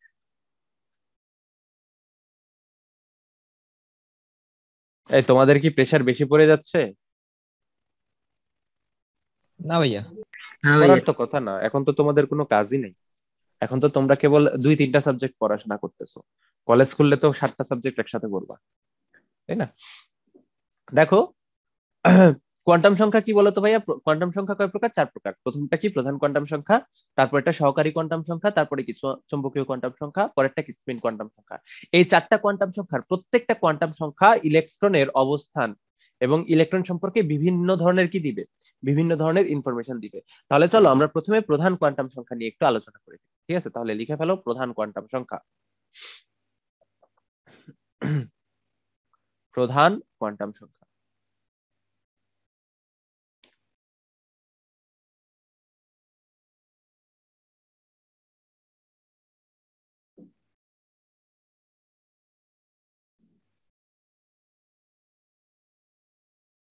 প্রধান কোয়ান্টাম সংখ্যার সংজ্ঞা যদি আমরা বোঝার চেষ্টা করি ভাইয়া, প্রধান কোয়ান্টাম সংখ্যার সংজ্ঞাটা হচ্ছে এরকম, যে কোয়ান্টাম সংখ্যা দিয়ে যে কোয়ান্টাম সংখ্যা দিয়ে শক্তি স্তরের আকার সম্পর্কে ধারণা পাওয়া যায় তাকে বলা হয় প্রধান কোয়ান্টাম সংখ্যা। প্রধান কোয়ান্টাম সংখ্যা কি? যে কোয়ান্টাম সংখ্যা দিয়ে শক্তি স্তরের আকার সম্পর্কে ধারণা পাওয়া যায় তাকে বলা হয় প্রধান কোয়ান্টাম সংখ্যা। তো এই যে সংজ্ঞাটা, এই সংজ্ঞাটা দিয়ে আসলে আমরা প্রধান কোয়ান্টাম সংখ্যা সম্পর্কে সবকিছু আইডিয়া করতে পারি না, ঠিক আছে? এটার বইয়ের সংজ্ঞাটা কি? বইয়ের সংখ্যা হচ্ছে যে কোয়ান্টাম সংখ্যা দিয়ে শক্তি স্তরের আকার সম্পর্কে ধারণা পাওয়া যায়, শক্তি স্তরের আকার সম্পর্কে ধারণা পাওয়া যায়, ঠিক আছে? এই যে সংজ্ঞাটা, এই সংজ্ঞাটা দিয়ে আসলে আমরা ক্লিয়ার কাট কোনো আইডিয়া পাই না প্রধান কোয়ান্টাম সংখ্যা দিয়ে। এখন দেখো ভাইয়া মনে করো আমি সোডিয়াম পরমাণুর কথা লিখলাম, আমরা বোঝার চেষ্টা করি আসলে প্রধান কোয়ান্টাম সংখ্যাটা বোঝাচ্ছেটা কি। এবং তোমাদের কিছু আইডিয়া আছে, আমি জানি 9-10-এ তোমরা ইলেকট্রন বিন্যাস যেহেতু পড়ছো, কোয়ান্টাম সংখ্যা সম্পর্কে একটু আইডিয়া আছে তোমাদের, কিন্তু যে আইডিয়াটা আছে সেখানে তোমরা গোজামিল দিয়ে একটু ভুলভাল কথাবার্তাও শিখে ফেলছো, যা তোমাদের লাগতো আর কি, যা শিখলে হয়ে যেত। কেমন? তো সোডিয়ামের কেন্দ্রে কি থাকে? নিউক্লিয়াস থাকে। তার চারপাশে কি থাকে? আমরা জানি যে কোনো পরমাণুর চারপাশে অসংখ্য শক্তি স্তর থাকে, তাই না? অসংখ্য শক্তি স্তর থাকে না এরকম? এই থাকে হ্যাঁ, ভাইয়া। অসংখ্য শক্তি স্তর থাকে, যার সবগুলাতে ইলেকট্রন থাকে না, তাই না? শক্তি স্তর আছে অনেকগুলা, বাট সবগুলাতে ইলেকট্রন থাকবে এমন কোনো কথা। তো সোডিয়ামের কেন্দ্রের নিউক্লিয়াসের চারপাশেও কি আছে বলতো ভাইয়া? অনেকগুলা শক্তি স্তর আছে, এরকম লাখ লাখ কোটি কোটি শক্তি স্তর আছে। তার মধ্যে ইলেকট্রন আছে কয়টা শক্তি স্তরে বলতো? এই যে প্রথম শক্তি স্তরে 2টা, এর 3টা দ্বিতীয়, শক্তি স্তর। হ্যাঁ প্রথম 3টা শক্তি স্তরে, দ্বিতীয় শক্তি স্তরে হচ্ছে 8টা, এবং তৃতীয় শক্তি স্তরে হচ্ছে কি বলতো ভাইয়া? একটা। এরকম একটা। কি টোটাল 11টা ইলেকট্রন আছে। এখন তোমাকে যদি প্রশ্ন করা হয়, ভাইয়া এই যে সোডিয়ামের 11 নাম্বার ইলেকট্রনটা কয় নাম্বার শক্তি স্তরে আছে, তোমার আনসারটা কি হবে? 3 নাম্বার শক্তি স্তরে। 3 নাম্বার শক্তি স্তরে আছে। তো কোন একটা ইলেকট্রন কয় নাম্বার শক্তি স্তরে আছে সেই নাম্বারটাই হচ্ছে তার প্রধান কোয়ান্টাম নাম্বার। সেটাই কি বলতো ভাই? তার প্রধান কোয়ান্টাম নাম্বার। তার মানে 11 নাম্বার ইলেকট্রনের জন্য প্রধান কোয়ান্টাম নাম্বার কত হবে বলতো ভাইয়া? 3। এবং n এবং সমান 3। হ্যাঁ হ্যাঁ, এবং প্রধান কোয়ান্টাম সংখ্যাকে প্রকাশ করা হয় হচ্ছে এন দিয়ে। কি দিয়ে প্রকাশ করা হয় বলতো ভাইয়া? এন n দিয়ে। দিয়ে। এন দিয়ে প্রকাশ করা হয়। তাহলে কোন একটা ইলেকট্রন কয় নাম্বার শক্তি স্তরে আছে, ঠিক আছে, এই শক্তি স্তরের নাম্বারটাই আসলে কি বলতো ভাইয়া? তার প্রধান কোয়ান্টাম সংখ্যা। তার মানে কি 11 নাম্বার ইলেকট্রনের জন্য তার প্রধান কোয়ান্টাম সংখ্যা কত বলতো ভাইয়া? 3। প্রধান কোয়ান্টাম সংখ্যা কত? 3। আমি যদি তোমাকে বলি সোডিয়ামের 1 নাম্বার ইলেকট্রন বা এই ইলেকট্রনটার জন্য প্রধান কোয়ান্টাম নাম্বার এন এর মান কত? 1। এটার জন্য এন এর মান হচ্ছে 1। আবার আমি যদি তোমাকে বলি এই যে এই ইলেকট্রনটার জন্য প্রধান কোয়ান্টাম সংখ্যা এন এর মান কত? 2। 2 কিন্তু, ঠিক আছে? তো এন এর মান কি হয়? স্বাভাবিক সংখ্যা হয়, 1 2 3 4 5 6 করে এরকম যে কোনো সংখ্যা হইতে পারে। এখন প্রশ্নটা হচ্ছে এটার সাথে শক্তি স্তরের আকারের সম্পর্কটা আসলো কোত্থেকে? তোমরা সবাই দেখতেছো 1 নাম্বার শক্তি স্তর যেটা সেটার আকার ছোট, 2 নাম্বার শক্তি স্তর যেটা সেটার আকার কি বড়। তার মানে প্রধান কোয়ান্টাম সংখ্যার মান যত বাড়বে ওই শক্তি স্তরের আকার তত বাড়বে না? বাড়বে না? হ্যাঁ জি ভাইয়া। ভাইয়া পারবে। অবশ্যই বাড়বে। এখানেই আসলে সম্পর্কটা তারা তৈরি করছে যে প্রধান কোয়ান্টাম সংখ্যার মান যত বাড়বে শক্তি স্তরের আকার তত বাড়বে, প্রধান কোয়ান্টাম সংখ্যার মান যত কমবে শক্তি স্তরের আকার কি হবে বলতো ভাই? তত কমবে, ঠিক আছে? তার মানে যে কোনো পরমাণুর জন্য প্রধান কোয়ান্টাম সংখ্যা কি থাকতে পারে? অসংখ্য থাকতে পারে। n = 1 2 3 4 5 6 7 8 9 এরকম অসংখ্য থাকতে পারে, ঠিক আছে? এটা এটা ভাইয়া, সবসময় দরকার। হ্যাঁ বলো। আচ্ছা আমরা এখানে প্রধান কোয়ান্টাম সংখ্যা দ্বারা একটি নির্দিষ্ট শক্তি স্তরে ইলেকট্রনের শক্তি বোঝাচ্ছি না কেন? হ্যাঁ হ্যাঁ হ্যাঁ, প্রধান কোয়ান্টাম সংখ্যা দ্বারা তো আমরা শক্তি স্তরের আকার বোঝাচ্ছি, কোন একটি শক্তি স্তরে শক্তির পরিমাণটা বোঝাচ্ছি না কেন? আচ্ছা শক্তির অর্থাৎ পরিমাণ তো তুমি বের করতে পারবা না, শক্তির পরিমাণের তুলনা করতে পারবা। দেখো এটা দিয়ে তুমি আসলে কি বুঝাচ্ছ? খুব ভালো একটা কোয়েশ্চেন করছো, কেন ভালো সেটা আমি একটু পরে বলবো। এই কোয়েশ্চেনটা কেন ভালো তুমি হয়তো নিজেও জানো না কোয়েশ্চেনটা করছো, বাট এই কোয়েশ্চেনটা কেন ভালো সেটা আমি একটু পরে বলতেছি। দেখো তুমি কিন্তু এটা বলতে পারতেছো যে ভাইয়া নিউক্লিয়াস থেকে যত উপরে শক্তি স্তরে যাবে শক্তি কি তত বাড়তেছে, তাই না? তার মানে কি বলতো ভাইয়া, যত এই শক্তি স্তরের সংখ্যা বা এন এর মান যত বেশি হবে ইলেকট্রনের শক্তির মানও তত বাড়বে, তাই না? তার মানে শক্তির সাথে আমরা কি পাচ্ছি, তুলনাটা পাচ্ছি, তাই না ভাইয়া? হ্যাঁ ভাইয়া। অবশ্যই পাচ্ছি। এখন এখন চলো আমরা শক্তি স্তর সম্পর্কে জানি। এই যে শক্তি স্তর, এই নামটা আসলে শক্তি স্তর কেন? দেখো একটু আগেই আমরা দেখছি কোয়ান্টাম বলবিদ্যা মডেল থেকে যে নিউক্লিয়াসের চারপাশে ইলেকট্রন সমূহ আসলে বৃত্তাকার কক্ষপথে ঘুরে না, র্যান্ডমলি ঘুরে, তাই না? হ্যাঁ ভাইয়া। র্যান্ডমলি কিন্তু ঘুরে। এখন দেখো তো ভাইয়া, এই প্রথম শক্তি স্তরের গুলাও র্যান্ডমলি ঘুরে, দ্বিতীয় শক্তি স্তরের গুলাও কি র্যান্ডমলি ঘুরে। তো দেখো বোর পরমাণু মডেল অনুসারে তোমরা কি বুঝতেছো, এই 8টা ইলেকট্রন এই কক্ষপথ বরাবর ঘুরতেছে একটা বৃত্তাকার কক্ষপথে, তাই না? হ্যাঁ ভাইয়া, হ্যাঁ, তাই তো এতদিন শিখতে। 8টা ইলেকট্রন একসাথে একটার পিছনে একটা ঘুরতেছে, তাই না? তুই সামনে যা, আমি পিছনে পিছনে আসতেছি। বিষয়টা এরকম না ভাইয়া, বিষয়টা এরকম না। দেখো এই শক্তি স্তরের ধারণাটা আসলে কি বুঝাচ্ছে, এই এই যে সোডিয়ামের নিউক্লিয়াসের চারপাশে টোটাল 11টা ইলেকট্রন আছে, তাই না? হ্যাঁ 11টা ভাইয়া। ইলেকট্রন আছে, এবং 11টা ইলেকট্রনের জন্য আমরা ডিফারেন্ট ডিফারেন্ট শক্তি পাবো না? জি ভাইয়া, পাবো। শক্তি পাবো। দেখো ভাইয়া, প্রথম শক্তি স্তরে 2টা ইলেকট্রন আছে মানে এই 2টা ইলেকট্রনের শক্তির মান প্রায় সমান। এই 2টা ইলেকট্রনের কি শক্তির মান প্রায় সমান। বুঝতে পারছো? বুঝতে পারছো? একদম এক্স্যাক্টলি সমান হওয়ার কোনো দরকার নাই। একই শক্তি স্তরে আছে মানে কি বলতো ভাইয়া, ওই ইলেকট্রন গুলার শক্তি প্রায় সমান। দ্বিতীয় শক্তি স্তরে 8টা ইলেকট্রন আছে, এর মানে এই না যে 8টা ইলেকট্রন বৃত্তাকার কক্ষপথে একটার পিছনে আরেকটা ঘুরতেছে। এর মানে এই যে ভাইয়া, এই যে 8টা ইলেকট্রন আছে সোডিয়ামের, এই 8টা ইলেকট্রনের যে শক্তির রেঞ্জটা সেটা কি খুব কাছাকাছি। তাদের শক্তি কি বলতো ভাইয়া, প্রায় সমান। তারা কি প্রায় সমশক্তি সম্পন্ন। তার মানে সমশক্তি সম্পন্ন ইলেকট্রন গুলাকে নিয়ে, সমশক্তি সম্পন্ন ইলেকট্রন গুলাকে নিয়ে আমরা যদি কি করি, একটা বিষয় কল্পনা করি, তখন আমরা কি বলি, ওইটাকে আমরা একটা শক্তি স্তর বলতে পারি। ঠিক আছে? তো শক্তি স্তর মানে এই না যে আসলে কি একটা বৃত্তাকার কক্ষপথে ঘুরতেছে। শক্তি স্তর মানে এই যে ভাইয়া, এই শক্তি স্তরে মানে এই রেঞ্জে যে ইলেকট্রন গুলো আছে বা এখানে যে ইলেকট্রন গুলো আছে তাদের কি শক্তি সমান। তার মানে শক্তি স্তর মানে শক্তির স্তর, নট বৃত্তাকার কক্ষপথ। বুঝতে পারছো? শক্তি স্তর মানে শক্তির স্তর, বৃত্তাকার কক্ষপথ না। এই জিনিসটা কি মাথায় ঢুকছে তোমাদের? অর্থাৎ অবস্থানের কথা এখানে বলা হচ্ছে না। অবস্থানের কথা এখানে বলা হয়নি, এখানে শক্তির কথা বলা হয়েছে। বুঝতে পারছো? কারণ অবস্থান তো আমরা নির্ণয় করতে পারি না। বিষয়টা কিন্তু অনেক ডিপ, বিষয়টা অনেক ডিপ। ঠিক আছে? তার মানে শক্তি স্তর কথাটা আসলে শক্তির স্তর, অবস্থানের না। ঠিক আছে? প্রথম কক্ষপথ বা প্রথম শক্তি স্তরে আছে মানে ওই দুইটার যে শক্তি সেটা কি সবচেয়ে কম। দ্বিতীয় শক্তি স্তরে আছে মানে কি বলতো ভাইয়া, বাকি ইলেকট্রন গুলার যে মানে দ্বিতীয় শক্তি স্তরে যে ইলেকট্রন গুলো আছে সেগুলার শক্তি প্রথম শক্তি স্তরে থাকে ইলেকট্রন গুলার চেয়ে বেশি। তৃতীয় শক্তি স্তরে আছে মানে কি বলতো ভাইয়া, দ্বিতীয় শক্তি স্তরের ইলেকট্রন গুলা হচ্ছে তৃতীয় শক্তি স্তরের ইলেকট্রন গুলা বেশি। এটাই আসলে শক্তি স্তরের ধারণা, রিয়েল ধারণা। ঠিক আছে? অবস্থান কিন্তু আমরা আসলে বুঝতেছি না। বুঝতে পারছো ভাইয়া, নাকি কঠিন বুঝছি ভাইয়া। লাগতেছে?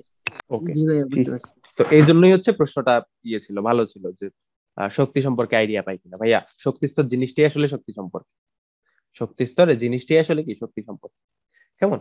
তো আমরা প্রধান কোয়ান্টাম সংখ্যা সম্পর্কে আইডিয়া পেয়ে গেলাম। প্রধান কোয়ান্টাম সংখ্যা দিয়ে আমরা আসলে কি বুঝতে পারি, যে কোন একটা ইলেকট্রন কয় নাম্বার কক্ষপথে আছে সেটা আমরা বুঝতে পারি, তাই না? কয় নাম্বার শক্তি স্তরে আছে, কয় নাম্বার অরবিটে আছে। অরবিট আর অরবিটাল দুইটা কিন্তু আলাদা কনসেপ্ট। অরবিট হচ্ছে শক্তি স্তর, অরবিটাল কি বলতো ভাইয়া, নিউক্লিয়াসের চারপাশে সে সকল অঞ্চল যেখানে ইলেকট্রন প্রাপ্তির সম্ভাবনা 95% বা তার বেশি। ঠিক আছে ভাইয়া?